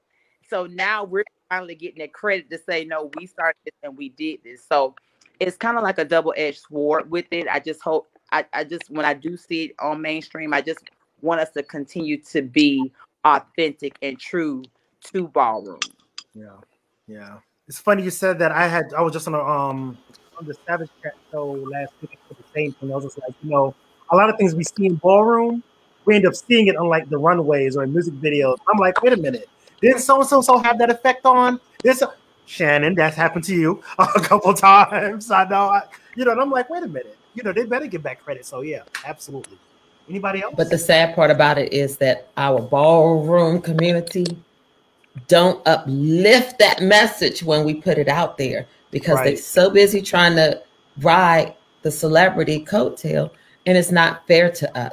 This is our intellectual property. It's no different than they'll sue us if we did something. So Quickly. why can't we just sit up there and say what the facts and truths are? Yeah. But I also, because I've been put in this position recently, and I'm a very strong person, and I have no problem speaking my mind. And a lot of people don't understand it because I know where bullshit is. And I speaks up. And I'm not only going to speak up for myself, I'm going to speak up for everybody in ballroom. Because I come into ballroom from a very genuine, pure place that I know how hard it is. Ballroom people, I see it every day. They're the brave ones. They don't know how much you are brave, that you have gone against everybody in your life, your community, the government, and nobody celebrates you. But then you have your counterparts to get celebrated for doing what you've done all your life. In my book, that's not being brave and that's not commendable. It's nothing against you, but I'm not going to celebrate that. And you might not be a bad person, and don't get me wrong by saying that, it's just the truth. So I think we all have to have an accountability that we have to check each other that, no, I'm not going to allow you to do this to this underserving group of people, all so that you can sell something. I won't be a part of that. And it's okay. You got to know, if you have I have a good relationship with God and a higher power, that I know it's okay to walk away from something because something else is for me. That's not for me. And you have to be well with that. And it's not okay to jump on somebody else or to knock somebody else down to make yourself be bigger so somebody can see you.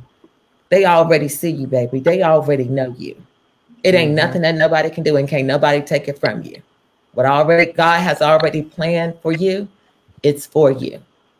So I think it's our duty, if we're going to let it become mainstream, that we showcase what real ballroom is when we have the ability to show it. Speak up against something and also learn how to play the game better than they do it. Thank you for that. Anybody else have thoughts about ballroom going mainstream?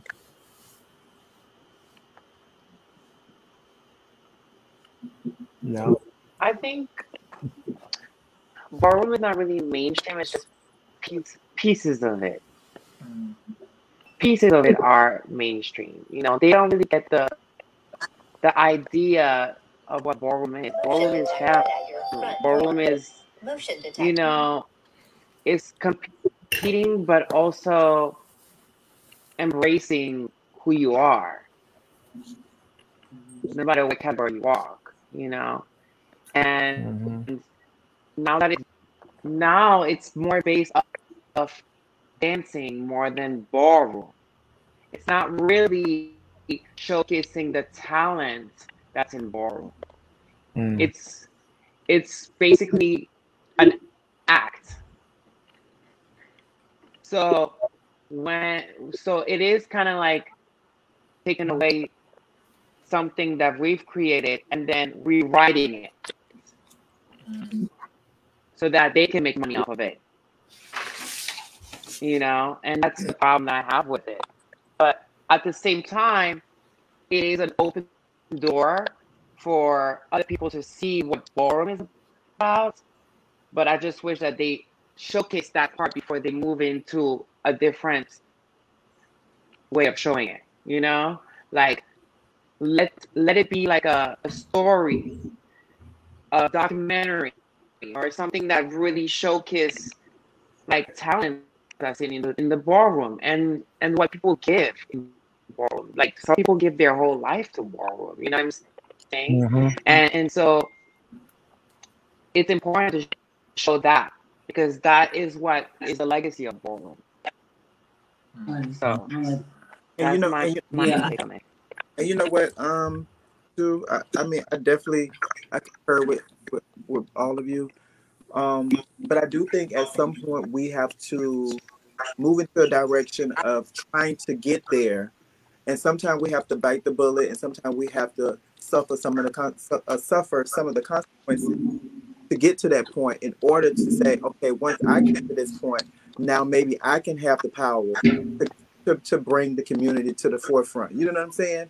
And I think that some of the things that we have now, it's just about what we do with it. It's about what we do with it after the fact. So we can't get anywhere from the bottom. But once you have an avenue and a door open to get to the top, once you get there, then you have a lot of resources and a lot of different people are coming at you to help you, to assist you, to bring what we really want people to see. You know, and we really want people to see the underground of ballroom, you know, getting dressed at 1 o'clock in the morning, going to a ball at 2 and 3. You know, that's what we want people to see. We want people to see us getting ready for categories. We want people to see us just the excitement of it all. You know what I'm saying? Like going through the doors, watching the houses, going to the tables, you know, just listening to different people's stories. So, you know, sometimes we just have to do certain things to get to a certain point. And once we get to that certain point, then the doors are open, and then we can also start to move in a direction of greatness and try to showcase, you know, to the best of our ability. Because I've said a lot of times, like, I never want someone to utilize what we have and continue to tarnish it their way. Because even like going on back there, you know, they didn't know a lot, but the fact remains the same is that we're from the community.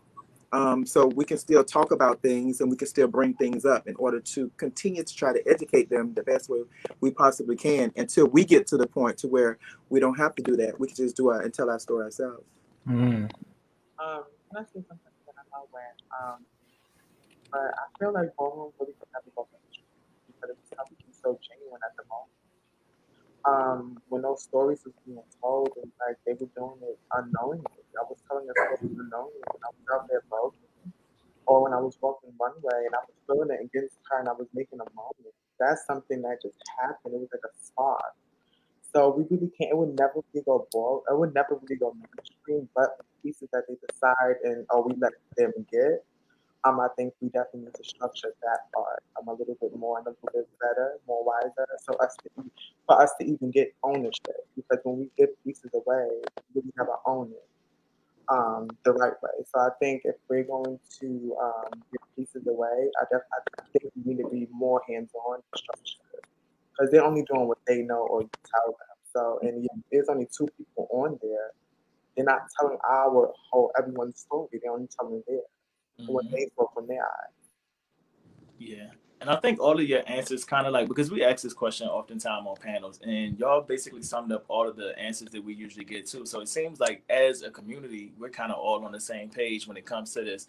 So I think the thing next is just us figuring out, how do we go about this? How do we get more control? How do we say, okay, all right, as a community, when we have people doing these gigs and stuff like that, y'all need agents, y'all need agencies, y'all need people looking over these contracts, that you're demanding what you want, because at the end of the day, you are the talent, and there is no show without the community. So I think it's just us getting to a point of us seeing that, us making sure that they're also including the history and all of that, because we're all on the same page.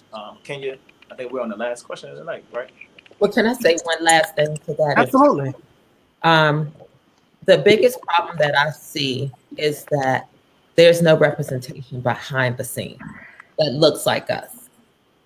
You can't have somebody come in when you're coming into a 98% predominantly African American, especially 100% or 99.9% people of color, and nobody behind the scene is of color.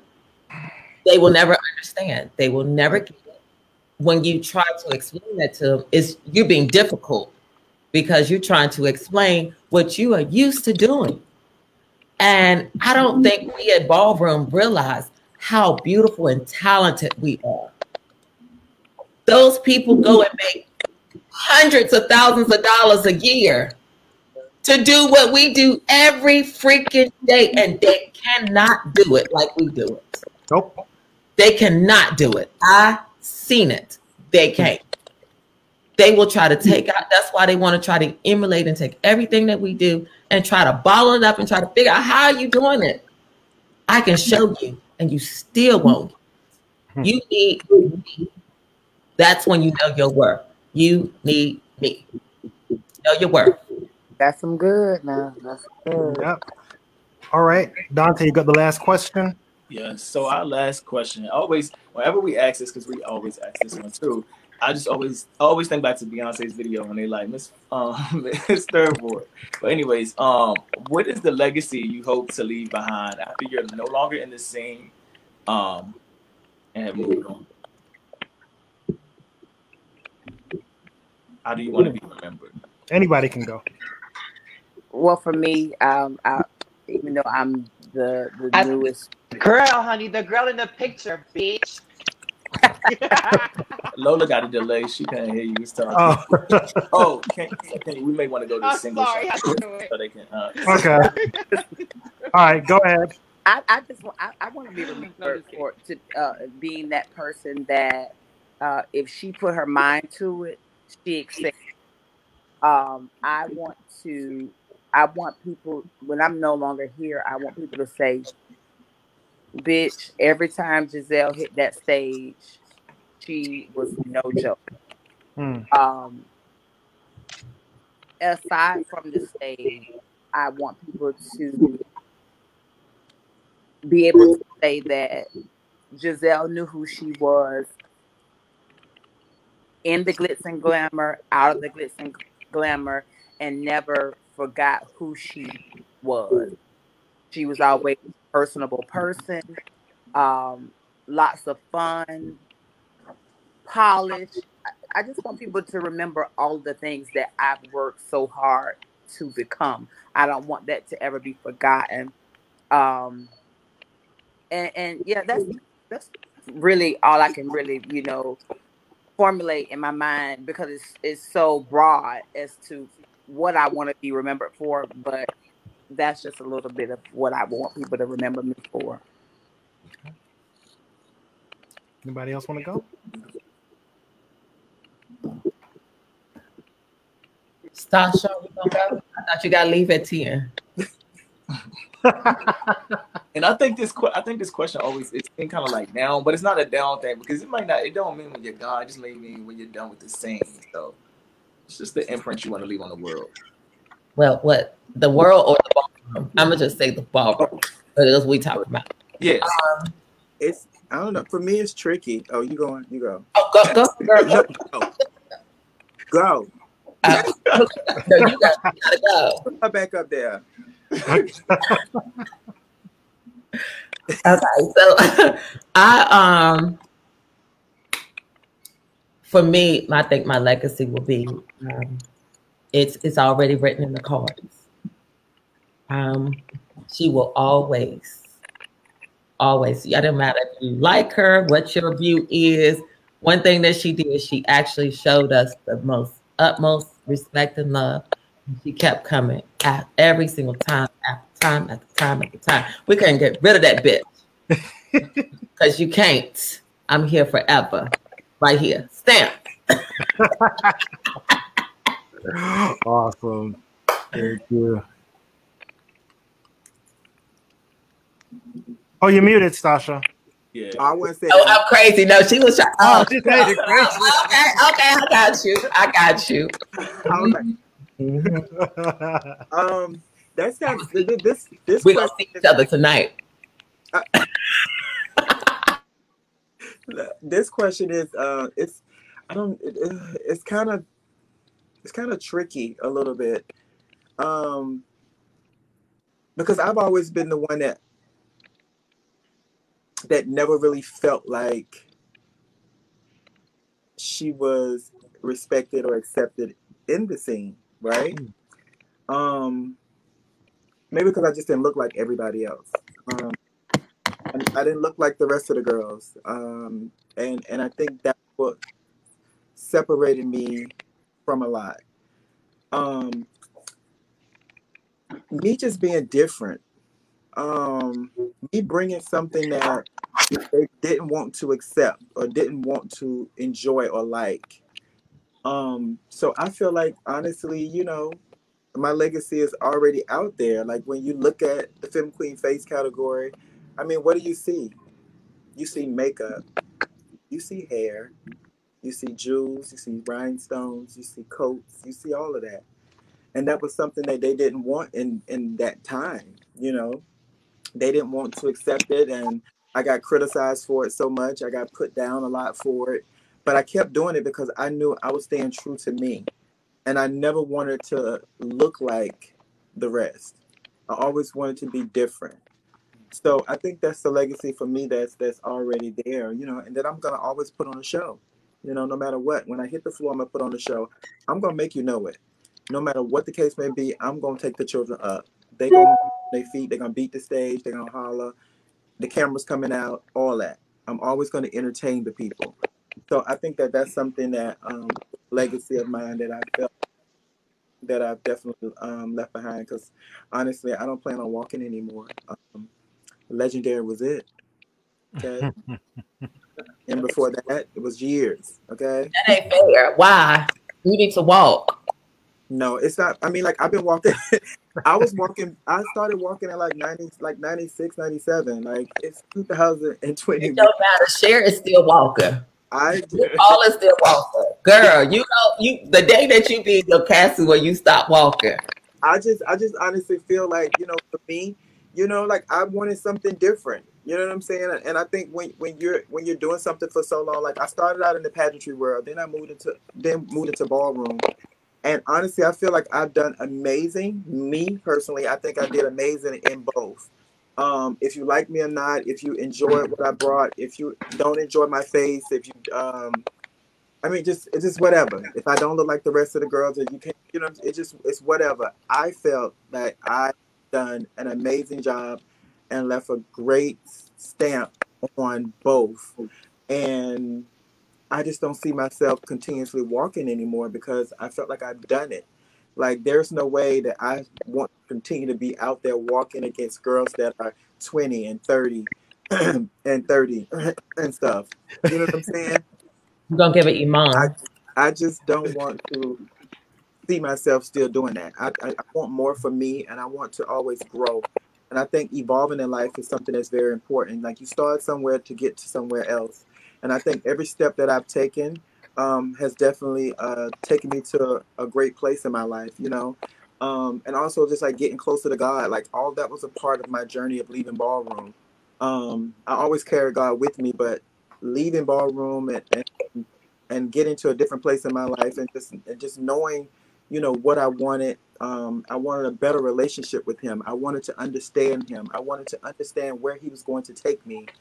So I just had to alleviate a lot of things that I felt personally was not good for me or that I felt toxic for me. Love ballroom to death. I only show up when it's somebody that's in my family. Like this little red young man up here, this father up here. He always gets me. That's why I'm sitting here now, because of him, my nephew. Because other than that, I probably wouldn't have been here.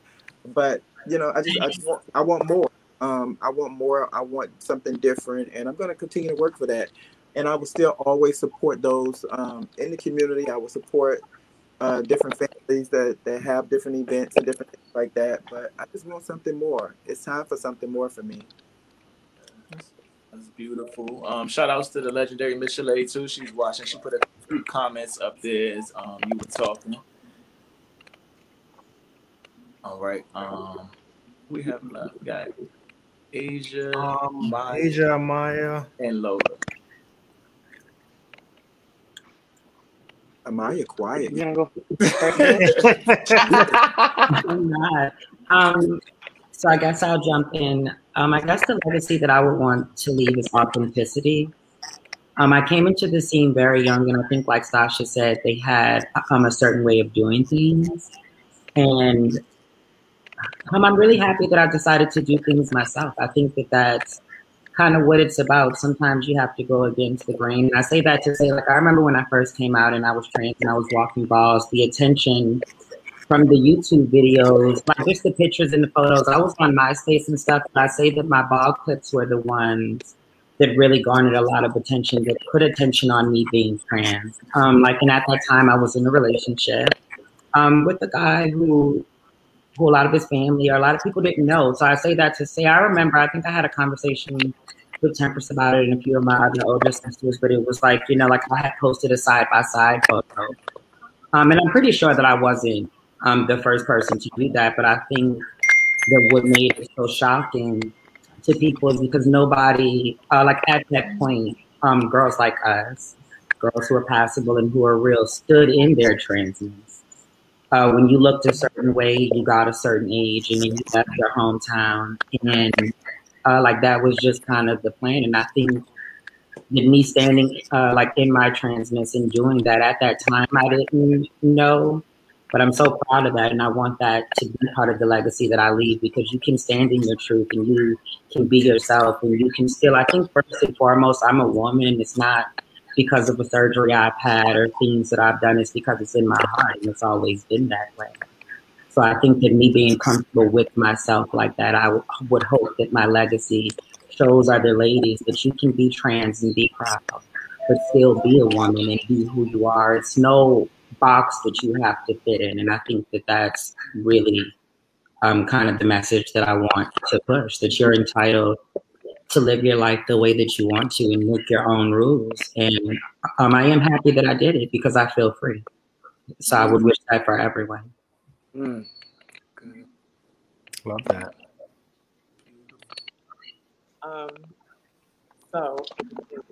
So Go ahead, Asia. Okay, so I feel like my legacy is like the no matter how you slice the cake, I feel like my evolution is going to be walking today. And I just want everyone around me, or just the world's coming, to know that it's possible. No matter who you are, anything of that nature, you can do whatever you want to do. Like, just and I just want to do it differently this go around, and I just want to, I had to throw my cake this time and just really say today. So I just want to show people around me, like what it is. Yes. Lola. I think for me, leaving a legacy when I leave Ballroom I will probably want people to remember me as being a friend, someone that you can talk to, someone you can get inspired by, someone that you can see as being normal, but at the same time creative, and someone that you can reach out to. I want to be able to like not put the glam and really people see behind the glam and really get to know me. And because I come from such a small island, and it's such an accomplishment for me to be here at this moment, that I just want people to remember that you can come from anywhere around the world and be part of a community and be cherished and be loved and be a friend. And no matter what you go through in life, you need to be that for other people so that they can be that for you, and that's what I want to relay as a message. Thank you. Yeah. Well, this has been great. Kiana. Kiana, yes, please. Let's not forget about Kiana. You on mute, I think, Kiana. Kiana, you're on mute. We can't hear you. Kiana. Okay, I got it. There we go. All right. First of all, before anything, I just want to thank the amazing ladies that was on tonight. It was just a privilege and an honor to be in the midst. As far as me, I would just say the legacy continues. Long as I'm seeing a little piece of Kiana in my kids and people who that I made to someone that I made a difference in somebody else's life, on and beyond. that's just enough for me. That's just a legacy right there, because there's always going to be a Kiana or a little bit of Kiana in them. That goes a long way, and that's why I always say the legacy continues. That's it. Yes. Thank you, thank you, thank you. So I would say on behalf, as a co-chair along with Kenya of the Capitol Ballroom Council, when we put this together, like we knew it was going to be amazing, but I think that it exceeded, surpassed that. Yeah, by thank far. y'all so much. I've known almost all of y'all with the exception of Giselle. Your energy when I met you at traffic downstairs in the dressing room, it was just, I mean, your energy was great. Like everything was about you great. Like I said, the rest of y'all I've known for over 10 years at this point. I'm so proud to see where y'all are, where y'all are continuing to go. And I think it's important that the scene was able to see that not only are y'all beautiful, but y'all also have brains. Yes. Y'all have, you know, viewpoints on things. And that I think you said it earlier, Asia, that y'all aren't just pretty, but you know, y'all have things to say as well. And so I think it's important that we showcase this. And like y'all said earlier, we have to see more of this because y'all are the mothers of ballroom. And it's important for y'all to be able to have a platform and for people to be able to hear y'all speak. Absolutely, absolutely. We need to continue lifting up our women. Thank you. I can't echo what Dante said. And Kiana, thank you all. This was amazing. Thank you all for taking time out of your evening. Everyone looked beautiful. Like I can go on and on and on and on. This was great. Thank you so much. Thank you everyone that's been watching and been commenting. There's so many comments I'm gonna have to comb through later. Yeah, thank you. And we'll be in contact about the question you asked earlier, Maya. We got you. Yeah. We got you. But I asked the important motherfucking question. You asked the question. I got you. Don't worry, because I'll send the cons. Here, I love you ladies so much. I just want to say happy Mother's Day. Thank you for taking this time. You know what I mean? Yes. You're like, I'm not going to get emotional, but it's rare when we're all together. But I love moments like this. Like, I think that we need to come together more. You know, like, I know a lot of the times it's not us, and I'll be brief, but it's like I have different relationships with all of you ladies. But if you notice, it took for us to link and connect beyond the scene. You know, sometimes it's a lot of interference. We don't really know the struggle. So I just love that we were able to come together like this. And I love all of you. Absolutely. Listen, all you will have an open invitation. If you ever want to come back on, if you have a topic you want to talk about, shoot a message to us. We will definitely, y'all have an open invitation to always come back. Bye. All right, take care, everybody. Good night. Take care. Bye, girls. All right, good night, everybody. Good night. Thank everybody for watching. Good night.